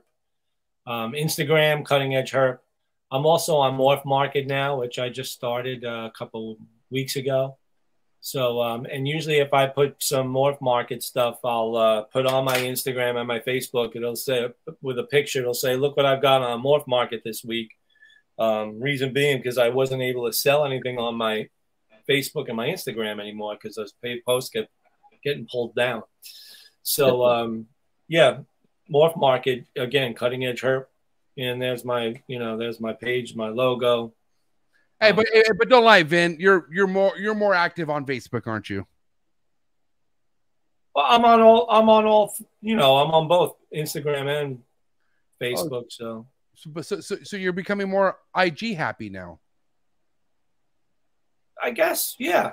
I think I have more followers on the Facebook page than Instagram. Oh no, maybe you know what? I probably have more on Instagram. Shit, yeah. I think I got like 6,000 on Instagram. I think that's the way the algorithms work. Like, I just think that's because when we were like, our Facebook page got up to like 5,000 or 6,000, but our Instagram was at 40,000 at one point. Well, you know what happened to me? My Facebook page was up to like 12,000. And my Facebook page, I started so long ago that Facebook came to me and emailed me and said, Vin, we're taking your page down because it's so old. It's not affiliated with a name, with a person. Because I started it as a business page in 2015. Wow. So here I was. I'm going to lose a page that had 12,000 followers, all organic too. And I didn't buy any of them. And I had to start the new page up and tell everybody on the old page, go to my new page. But what happens is, like you said, the algorithms, nobody got those posts. Not everybody got those posts to go over. Hey, Vin, I got to ask you, do you think if you were at the point in life that you had to buy a fake following, you would keep selling snakes? Like, isn't that kind of ridiculous to you? It really is that people have to buy followers. But dude, that's a thing. That's what's crazy. Like, it's a thing. But it's not a Vin Russo thing. It'll never be. Vin Russo is the anti-version of being watered down. And that's why this was an iconic historical episode. Do you have anything to sign off with, Vin, before we let him go, Dave? Vin, Dave? You know what? Honestly, it was a pleasure, Vin, like always. This is our third time doing this, and every time it goes 2, 3 hours, 4 hours. I think the one time, I don't think we've ever had the same conversation twice, and I don't think we ever will. Probably not. I agree. And I got to say, Vin, thank you so much for being a part of this, and can't wait to see you, obviously not at dinner next week, but I will see you at the show. Fuck. But hey, honestly, hey Vin, I want to say, man, without fucking, giving you too many reach arounds, thank you for just being who you are. And what I mean by that is not being a piece of shit. There's a lot of people who've been around as long as you, but there's just too much piece of shit things attached to their name. And you're just very anti that. Like, anyone who I consider important to me, who gets excited about a podcast, has reached out to me excited about this podcast. It's because who you are. So, Vin, thank you so much. That's a wrap for Vin Russo, round 2. And your book is still available, correct? I don't only see it at shows, but people could still find your book on Amazon. Am I correct? Yeah, you can get it on Amazon, eBay. You can get it from Eco Universe, right, directly from the publisher. Yes. All right, Vin. Listen. I know I've been told no a lot, and you could say no on this one, but let's really think about this, and not only because of the underwear he's wearing right now, but has this been the coolest reptile podcast you've ever been on before? This is probably one of the best ones. This is up in the top 2. Let's go, Vin Russo. Enjoy your night, buddy. Thank you so much. Signing off with Vin Russo. Have a good night, Vin. Thanks, guys. Appreciate it, man. Thanks. Later, bud. Dave, you're going nowhere, buddy. You're staying right here. All right, bud. Dude, Dave, thank you for being here. You understand how important it was for me to have you here, though, right? You were a huge piece of why this podcast was so legendary, and I want you to know that. No, and I always appreciate that. Vin, man, like I said, he reached out to me last week and was kind of asking me a little bit about this. And when you called me this morning, I was quite excited. Awesome. Like we said, Vin's one of these guys that, again, I don't ever have the same conversation twice. There's always something new to learn. And a lot of times I just hope to keep up with the conversations. And I'll be honest, a lot of things I learned from talking to Vin, I regurgitate in our conversations, buddy. 100%. And that's the thing. Like the other reason why I love Forrest. Like Forrest was found a regurgitation of advice and information, and that's because he listened a lot. And you're on that same tip. But to me, I feel like you're someone who is important enough to help delegate such a podcast. Mind you, I would really love. How do you feel about you being the same player in this situation for Eugene Bassett? Would you want to come through with a Eugene Bassett episode? I have never spoken with the guy. I would love to learn some stuff about Eugene. I would love that too. Because like I said, we had an episode 2 weeks ago lined up, but he had a family emergency happen. And I'm not going to lie, man, I think I was out of my element just bringing him on one-on-one. Just because I only know so much of Eugene. But I know you, come on, Dave. I'll be honest. I know only one thing about Eugene. One story I heard one time. I mean, I know about how immaculate his facility is. I'm talking to guys like Bob Vu have been there on multiple occasions. Steve. Like I said, he has a history in the hobby, but out of all the OGs in the hobby, I probably know less about him than anybody else. And that is the God honest truth. So everything that I'll be asking him will be because I genuinely want to know, because I know nothing about him. So it's probably, you'd be excited to be a part of a podcast like this then. Oh yeah, because I don't know shit about it, man. It'll be all new and fresh for me, man. I'll be the kid in the room. I won't know what the fuck's going on. All right. Well, we'll be talking more, and obviously, I'm really looking forward to next Friday, bud. We got Chad Gray sitting down with us. Yep, be good. I'm always happy to be at Tinley, man. I'm very excited about being in that lobby and talking to people. If you're in the lobby, come on over. I'll probably pull you in for a conversation, as long as MJ thinks you're cool enough. That's not true. If Dave pulls you over, I don't have a choice, because he did that for 2 people last year. And I said, Dave, I looked at him like, who are these people? Oh, just let it ride, bud. And we let it ride. So, and listen, if Dave calls you over, it's on. That's it. That's all I'm going to say. But before I let you go tonight, Dave, for anyone out there who has been in the hobby within the last couple of years and they're just debating on going to a show, either because they don't want to, they're not the most people person, but whatever. But how can you explain how important it is going to a show when it comes to being a part of this industry? How would you explain that? Well, there's a lot of pros and cons. The pros are you get to see and meet people that you might never even know existed. I did a little show in Missouri about 6 months ago. I met a random guy at a show that had 30 tables that has over 100 Woma pythons in his collection. Doesn't have a Facebook page, doesn't have an Instagram, flip phone, and may have the biggest Woma collection in the United States. So things like that, opportunities that wouldn't normally present themselves. And truth, I like being face-to-face with the customer. Oh. You know, Vin's the negative, like with Vin doesn't want to overstress out the animals. And, you know, we alternate animals out through shows if we're doing too many. But I don't know, man, that face-to-face, meeting people and doing their thing, I get excited seeing people I wouldn't normally see. And I get excited when people come over that just want to hang out with me, to be honest with you. So shows have their pros and cons, man. You go to the big ones, go to the small ones.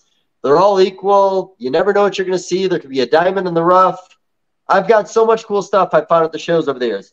I got a brand new boa mutation I'm working with because I had a conversation with a guy who found it at a pet store and gave it to me. Didn't give it to me. I still talk to him. Not enough. If he's listening to this, I didn't return his last text message. He's probably pissed. But really a great guy.